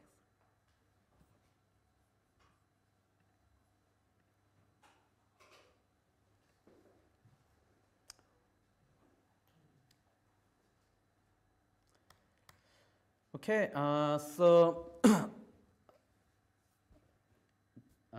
we are finishing today's lecture today, and then this is just a small assignment for you. We will not assess for this assignment, but I believe this kind of assignment will help you to develop your own research during this semester and for your master thesis. So please write a statement of your HCI research topic of interest including global research and state of the art. That is a literature review. It doesn't mean you have to sort read the paper, just to catch some ideas and just to catch the trend for your in your research topic, research interesting in the world. So maybe you can check it out since at least 2010, yeah, which is good. And then problem statement, research question. It doesn't have to be longer than 2 pages. 1 page is enough. It's okay. So if we want to specify more, then 2 pages will be limit, including the reference. And then upload to the Learn website in PDF file. Then I will check it out, and then I will give us some feedback for that. Okay. If you have a question, then just let me know. And if you have any question again, then send the email to me. The S is not a capital, but actually it doesn't matter. And the website is hitlab.org. So, all right. So all done. And then because this is a kind of a formative or summative testing, so maybe I waiting your feedback. Then maybe I can rectify my lecture for next time. So you have any feedback? Okay. Yeah. All right. Thank you. Just one. Yeah, sure. All the gadgets that we saw, if we have some of them in the lab, we can actually bring them and we can actually have a look at them. Okay, that's a good idea. So when I preparing my lecture, then if I can, I'll bring them. Yeah, that is much better. Great, thanks. This semester, I'm going to teach design and evaluation part, and especially I'm focused on the evaluation, while answering focus on the design part.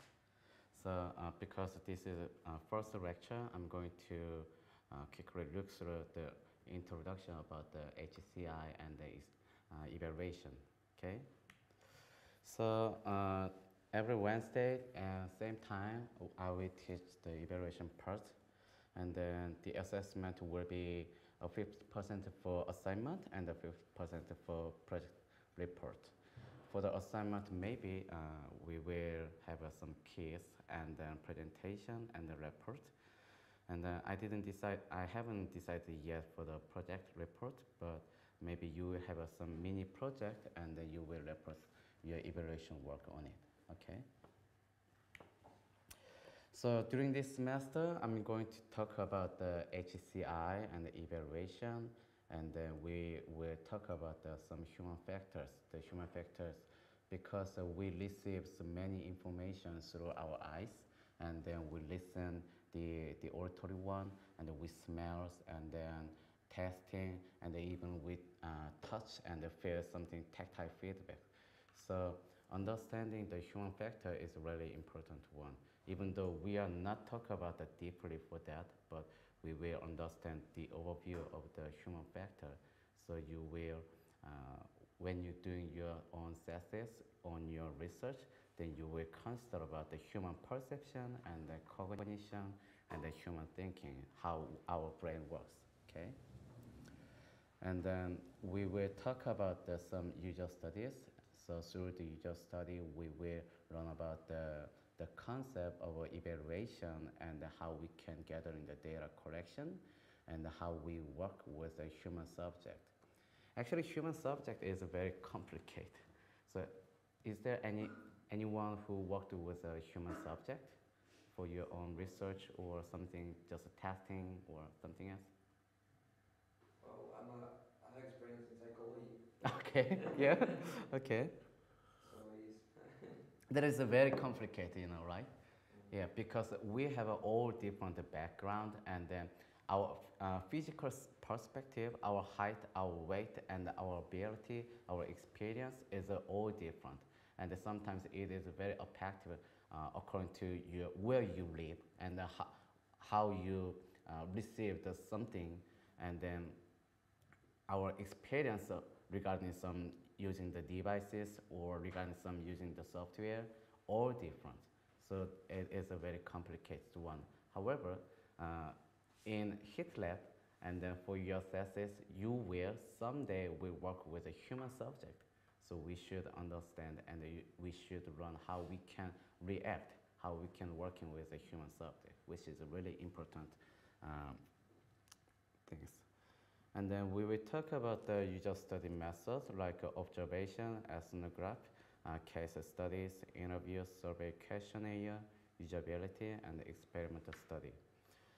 Even though we are not statisticians, so we are not deeply looking at the math behind the statistics, but we will learn about what statistics will be used on my thesis, as our own tool. So we will talk about the ANOVA, MANOVA, or t-test, and what is the p-value, what is the f-value. So we will talk about that one. And then maybe my guess is I will give us some quiz while we working on some statistics. Okay.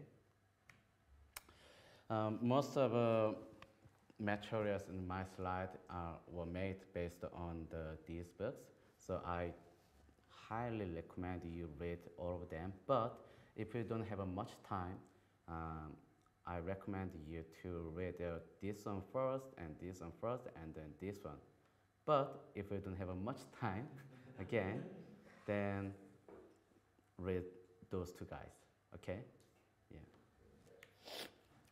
I think this is a really good time to introduce ourselves, including our academic background, so we can know each other, and then maybe I can also have some cues to understand you guys, and then talk about the one thing you hope to get out of this class. So, start myself. My name is Sungchul Jung. I'm from South Korea, and I went to United States, and I came to HitLab as a postdoc. I joined here last year, and then I worked on the virtual reality and the mixed reality and the human-computer interactive stuff. And my department was computer science, so maybe I can call myself computer scientist. And the skills. I have experience to handle Unity because Unity is worked with a C# or JavaScript, so I have experience on it. And then my previous background was computer graphics using OpenGL, so I have some experience with C++ and OpenGL, and then maybe Python and a little bit R and MATLAB. Actually, there is a nice software to handle the statistics, but some students may, if they want to find some free software, then R will be the best option, I guess. But sometimes we also need to have implement some public software when we design our product and the evaluation. So my choice was Python. So that depends on your situation. So I'm not pushing you guys to use Python, but anyway, I trace a little bit Python. And then my statistics level is, I'm not a statistician, so my level is not so much those guys, but I adopted some statistic tool on my publications and published to the world. So maybe my statistics level is a reasonable level to the world. Okay, so one thing I hope to get out of this class is I really want to well deliver my knowledge to you guys.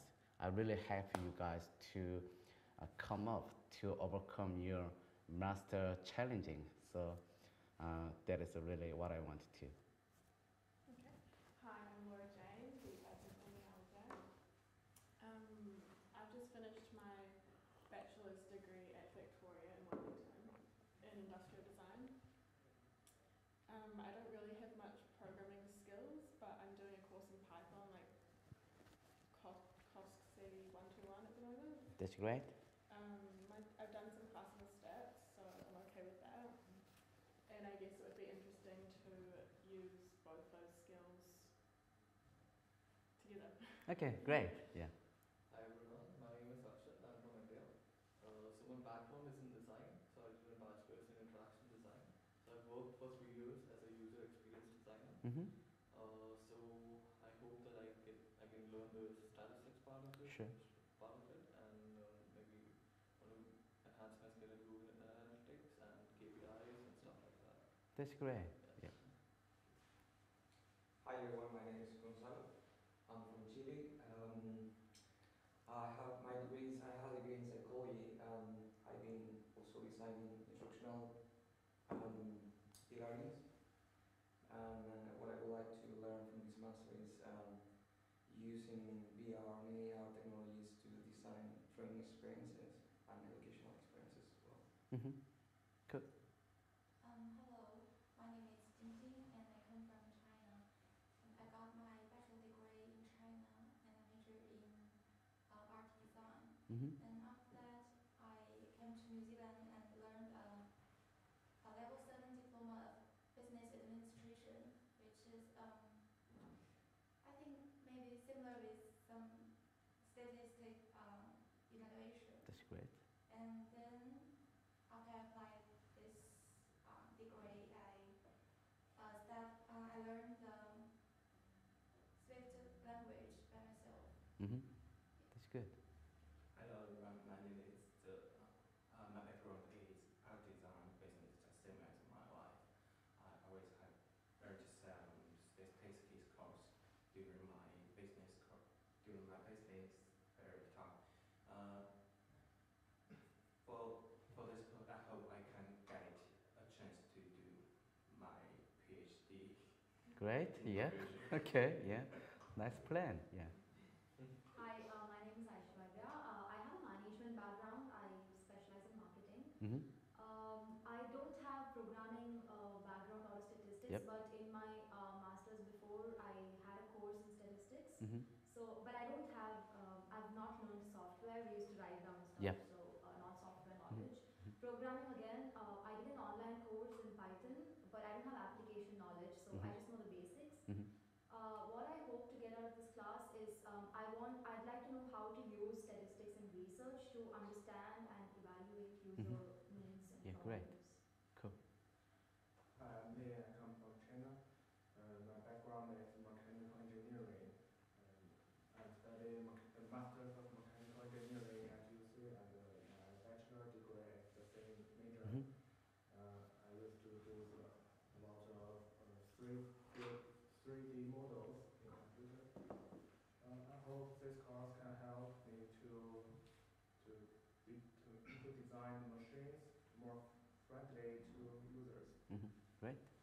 Hello, my name is Rio, also come from China, and my bachelor major is vehicle engineering, and my master major is mechanical engineering. Mm-hmm. And I have few background about this course, so I maybe learn more about this. Mm-hmm. Sure. Good. Yeah, hello everyone. My name is Steven. I'm also come from China. I'm also mechanical engineering, studying mechanical engineering. And my background is also very little.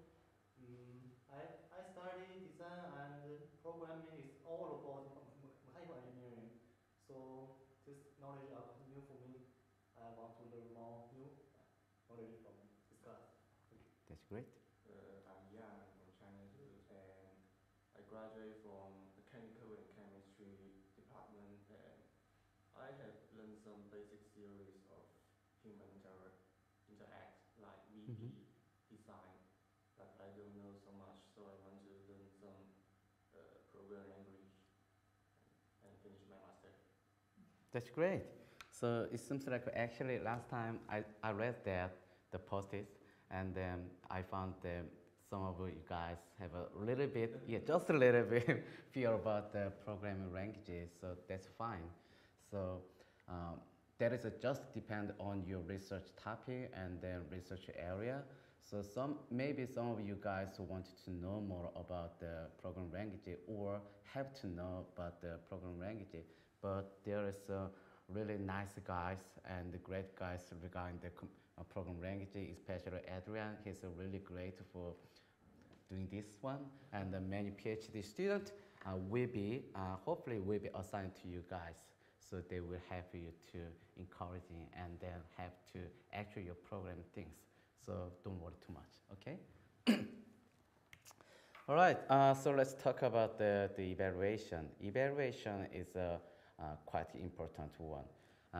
Last time okay, here's the, you know that these guys, I'm not only talking about the IT devices, evaluation will be applied to all of the product, all of the design, but I just want to say about these guys, the Apple AR Kit, Google AR Core, Oculus Go, Magic Leap, and Samsung AR Emoji. This software or this product was invented actually recently.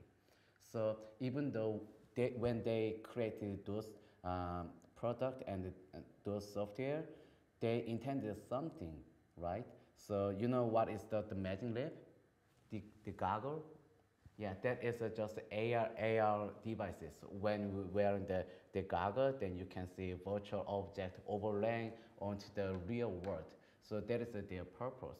But actually, even though there is a wonderful lattice goggle, but still it has something flaws, like the field of view, the field of view, the range where we can see the outside is still very narrow. So which is one of the major flaw for that one. And the Apple AR Kit, it also still has a problem, and the emoji looks like really good. I don't think so. I'm not sure. So all devices has a flaw, and then they in their company side they always doing the testing and testing and testing evaluation. So when we creating something new device or software, whatever new product, we already consider about the evaluation. So I will talk about the cost-wise later. The evaluation, when we doing the evaluation, is sensitively related to the money and time. So even though the AR, this is the, so many companies worked on the AR and VR part. I'm not talking about only the AR VR part. This is only the very small portion of the world industry. But I just wanted to see that one.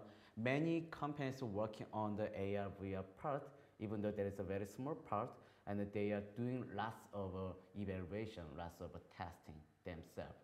Because without the evaluation, actually the meaning is nothing, right? So there is a reason why we wanted to focus on the evaluation. And then even though Anthony taught you guys about the overview of the HCI, I just wanted to remind you again.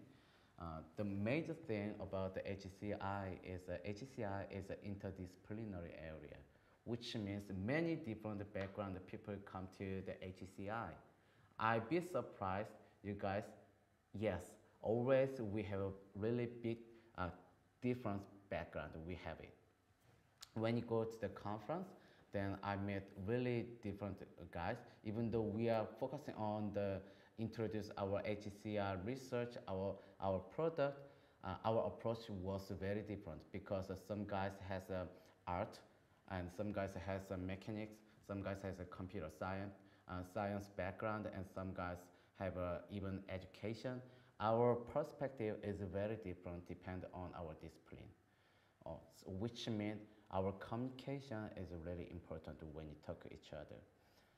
When we go to the IT for VR, which is one of the major VR conference, or when you go to the CAI, one of the major HCI conference, or VRST, which is also one of the major virtual reality conference. When you go to there is not computer scientists, mechanical engineers, and then designers, and then psychologists, and then education people. We all gather there, and then we talk same thing but with a different perspective on the same topic. So which is a really interesting one but very sensitive one. So each discipline has their own tradition or their method, which means interdisciplinary research area looks very attractive but very challenging. Maybe we can apply the different methods. Some people want to have a lab-based study, versus some people want to have an ethnography, like a field study in the wild. And then some people maybe wanted to focus on the completion time, which is a numerical way. But some people may want to focus on the very subjective one. How do you feel? Was it good? Was it bad? But there is no rational yet. And then some people want to focus on the theory base. But some area doesn't have a theory, doesn't have a well-developed theory yet. For the reason they want to focus on the practical way first, and then another practical work will be added on it and added on it. Some people want to do this way. And then, do you have some knowledge about the journal and then conference paper? Okay. There is one way, because we want to be a researcher, right? And then finally, the researcher will be assessed by their paper. So at least you will have your own thesis from the University of Canterbury, right? But the other way to communicate with the other researcher is always a paper. So there is a two-way, journal paper and the conference paper. But journal and the conference has a bit different feature. The biggest difference was a reviewing cycle. The journal takes a very long time actually. Otherwise, conference, because the conference will be held annually, so the review cycle is relatively short compared to the journal. So the feature is a bit different, and then depend on the department. As far as I know, education people or psychology people prefer to publish their publication to the journal. Otherwise, on the other hand, the computer scientists want to publish their paper to the conference. My guess is because the computer science area, computer technology changing very rapidly. For the reason at the conference site, computer scientists want to discuss each other and then discuss each other for the next idea, and then they maybe get some result on their mind. So for the reason, some in the Department of Computer Science, they regard the high conference paper can be regarded as high level of a journal. So there is a bit different tradition. So actually the fact is that is true even if all disciplines call themselves as their HCI researcher. So design people absolutely call them HCI researcher, and some engineering people call them as a HCI researcher, education people as well. All is true. So triangulation is really important. Do you know what is the triangulation? The triangulation is HCI is a bit sensitive to the human subject. So and our background is very different. So our approach could be different for the one topic. So if we come up with the same result, you come up with one result with your own method, and you come up with the same result with different method, and you come up with the same result but different method. Then we can say that okay, we can verify the result can be proved. This is a triangulation, so which is a really important one. Okay. So communication is really important. The first thing is you have to understand your own research method in your area first, and you should understand the research method in other disciplines area. The reason is when you talk each other at a conference or any other area, then we should understand. After we understand their research method, then maybe we can aware of the sensitive parts of their research method. Maybe some design people could focus on its beauty or its how colorfully it represented. On the other hand, maybe engineer people just wanted to focus on the time consuming, or was it fast, was it slow, was it good enough to control something else, the numerical way. So we have to understand each other and talk with a good manner, unless there is a very rude and unless you will, it is very hard to find a good research. Okay. So you need to communicate your research in a way that other can understand. Also, you should prepare something like a discussion. Why did you use method X instead of method Y or Z? When you go to the conference, normally we will have about 20 minutes to 30 minutes for your presentation, including Q&A session. And then during the Q&A session, maybe this is the most frequently asked question. Why did you use that ANOVA rather than t-test? Why did you use that MANOVA rather than non-parametric method? So you should prepare why you choose that method with a good rationale. Okay. So last Monday we have seen this diagram, and then I want to remind you this diagram again. Once you decide that your research topic, and maybe you will need to identify some problem or requirement or something factor which can be improved a certain performance, even though we don't know yet. After that, after you think about it, maybe you will start designing yourself with your pen and then paper and draw some study design or designing each structure, something else. After that, you will start doing on your implementation. Because research-wise, maybe some implementation does not have to be perfect. There's no perfect solution, right? So maybe you can just quickly prototyping implementing some devices, or even though some function does not work correctly, maybe sometimes it does not matter. If you just focus on your specific research topic, research question.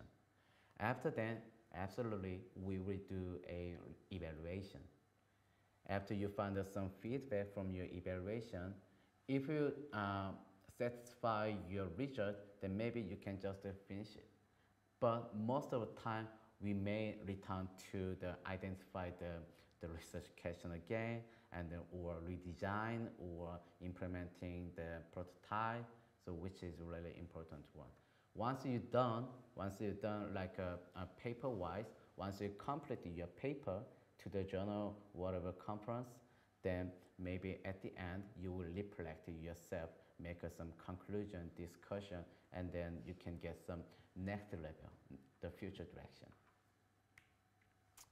So when we're doing the evaluation, we should think about so what will be evaluated, and what will be our expected outcome, and why we doing the evaluation at this time, and then who will evaluate or who will be evaluated, and when, the time, and the location, and then so how.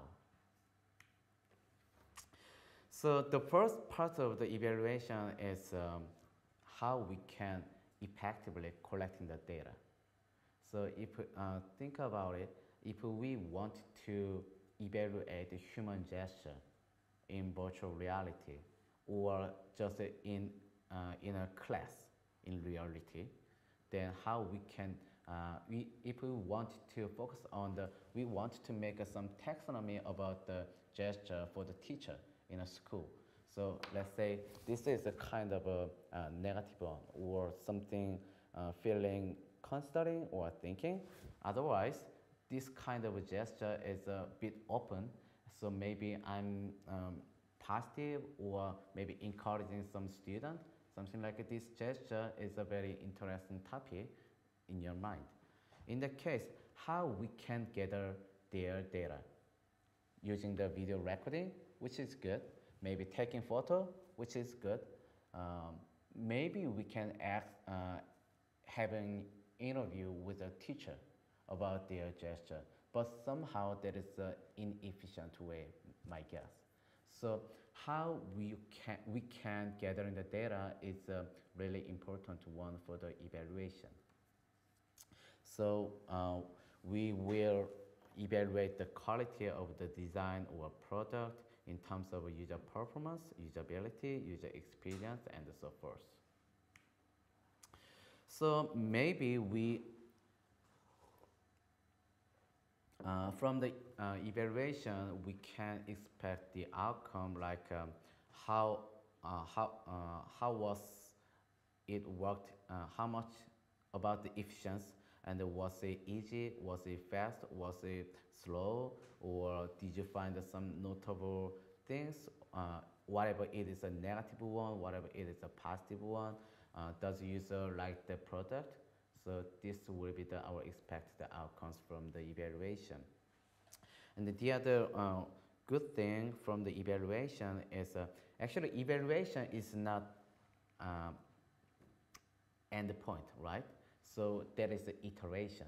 So once we doing the evaluation, you will get some feedback from the participant or from the data. So you can get some important feature from the evaluation. Then using the evaluated data, we can continue to investigate the future work.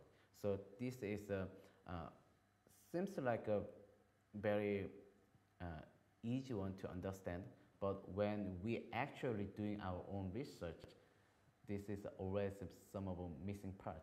So we should consider about what is the evaluation and what is the purpose of the evaluation. Even though you submit your paper and accept it to the top conference, but still evaluation should be conducted.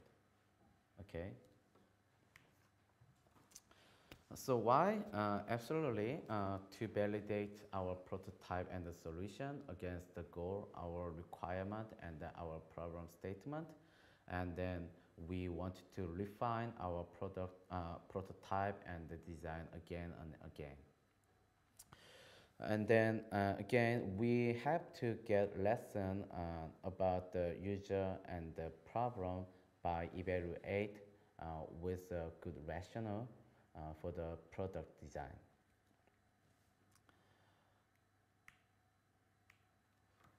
The timing is a very important and interesting factor. I'm not sure who said this wording, but you can fix it now on the drafting board was easier, or you can fix it later on the construction site with a sledgehammer. Yeah, easy to understand, right? So when you're doing your evaluation is very sensitively related to your money and your time and your effort. There's interesting stories in South Korea. 1990, the Samsung, the company, developed the cell phone like that one. It called the SH3000, and then it was awful because the major flaw was it does not work. So that was the flaw. So the president asked to their staff gathering all the devices on the ground, and he threw the fire and he just burnt it. And he says that, okay, this is our lesson, and we never do that this one.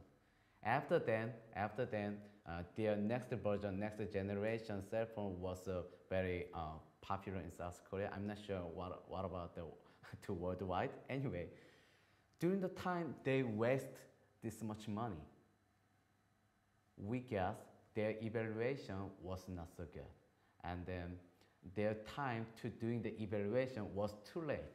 So this much money, 1990. So that was a very interesting history.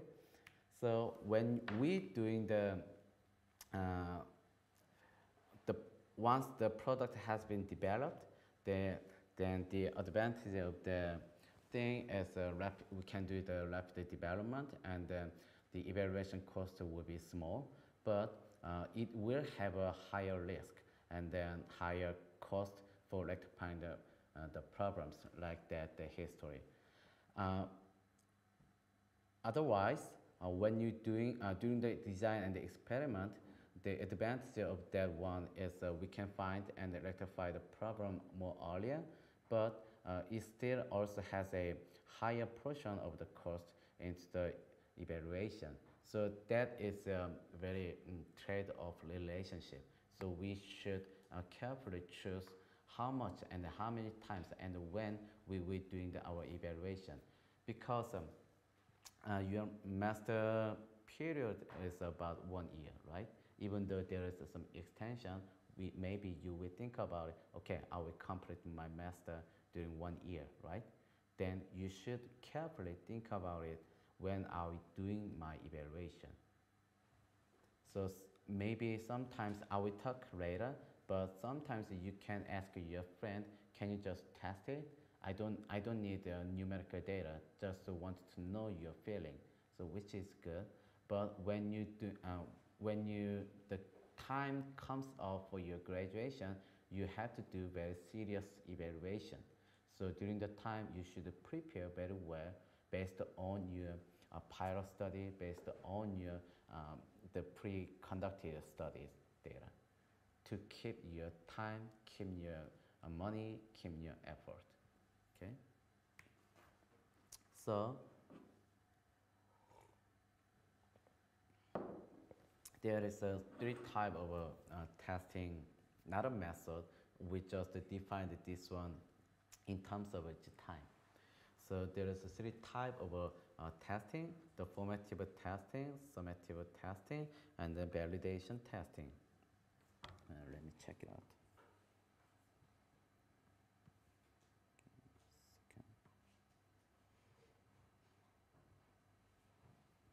Okay. Okay. The formative testing is um, we can do, if we doing the evaluation very early stage, then we can say that that is just a formative testing. Sometimes we can call it pilot testing, because the formative testing somehow does not require to complete prototype or completed evaluation technique, so its fidelity could be very low. However, we can still get nice feedback. So, for example, when you just develop your software or you design something, and then you can ask your friend, and then listen what is his feedback regarding this product. That is not objective one. That is a very subjective one. But somehow, if we listen same things from him and the same things from him and same things from him, triangulation, so maybe we can think about it. Okay, maybe I should revise this portion, this part. So I like the formative study. So one of our master student, uh, the students are working on the cybersecurity in virtual reality, and then it takes a little bit time, but very carefully design the student study.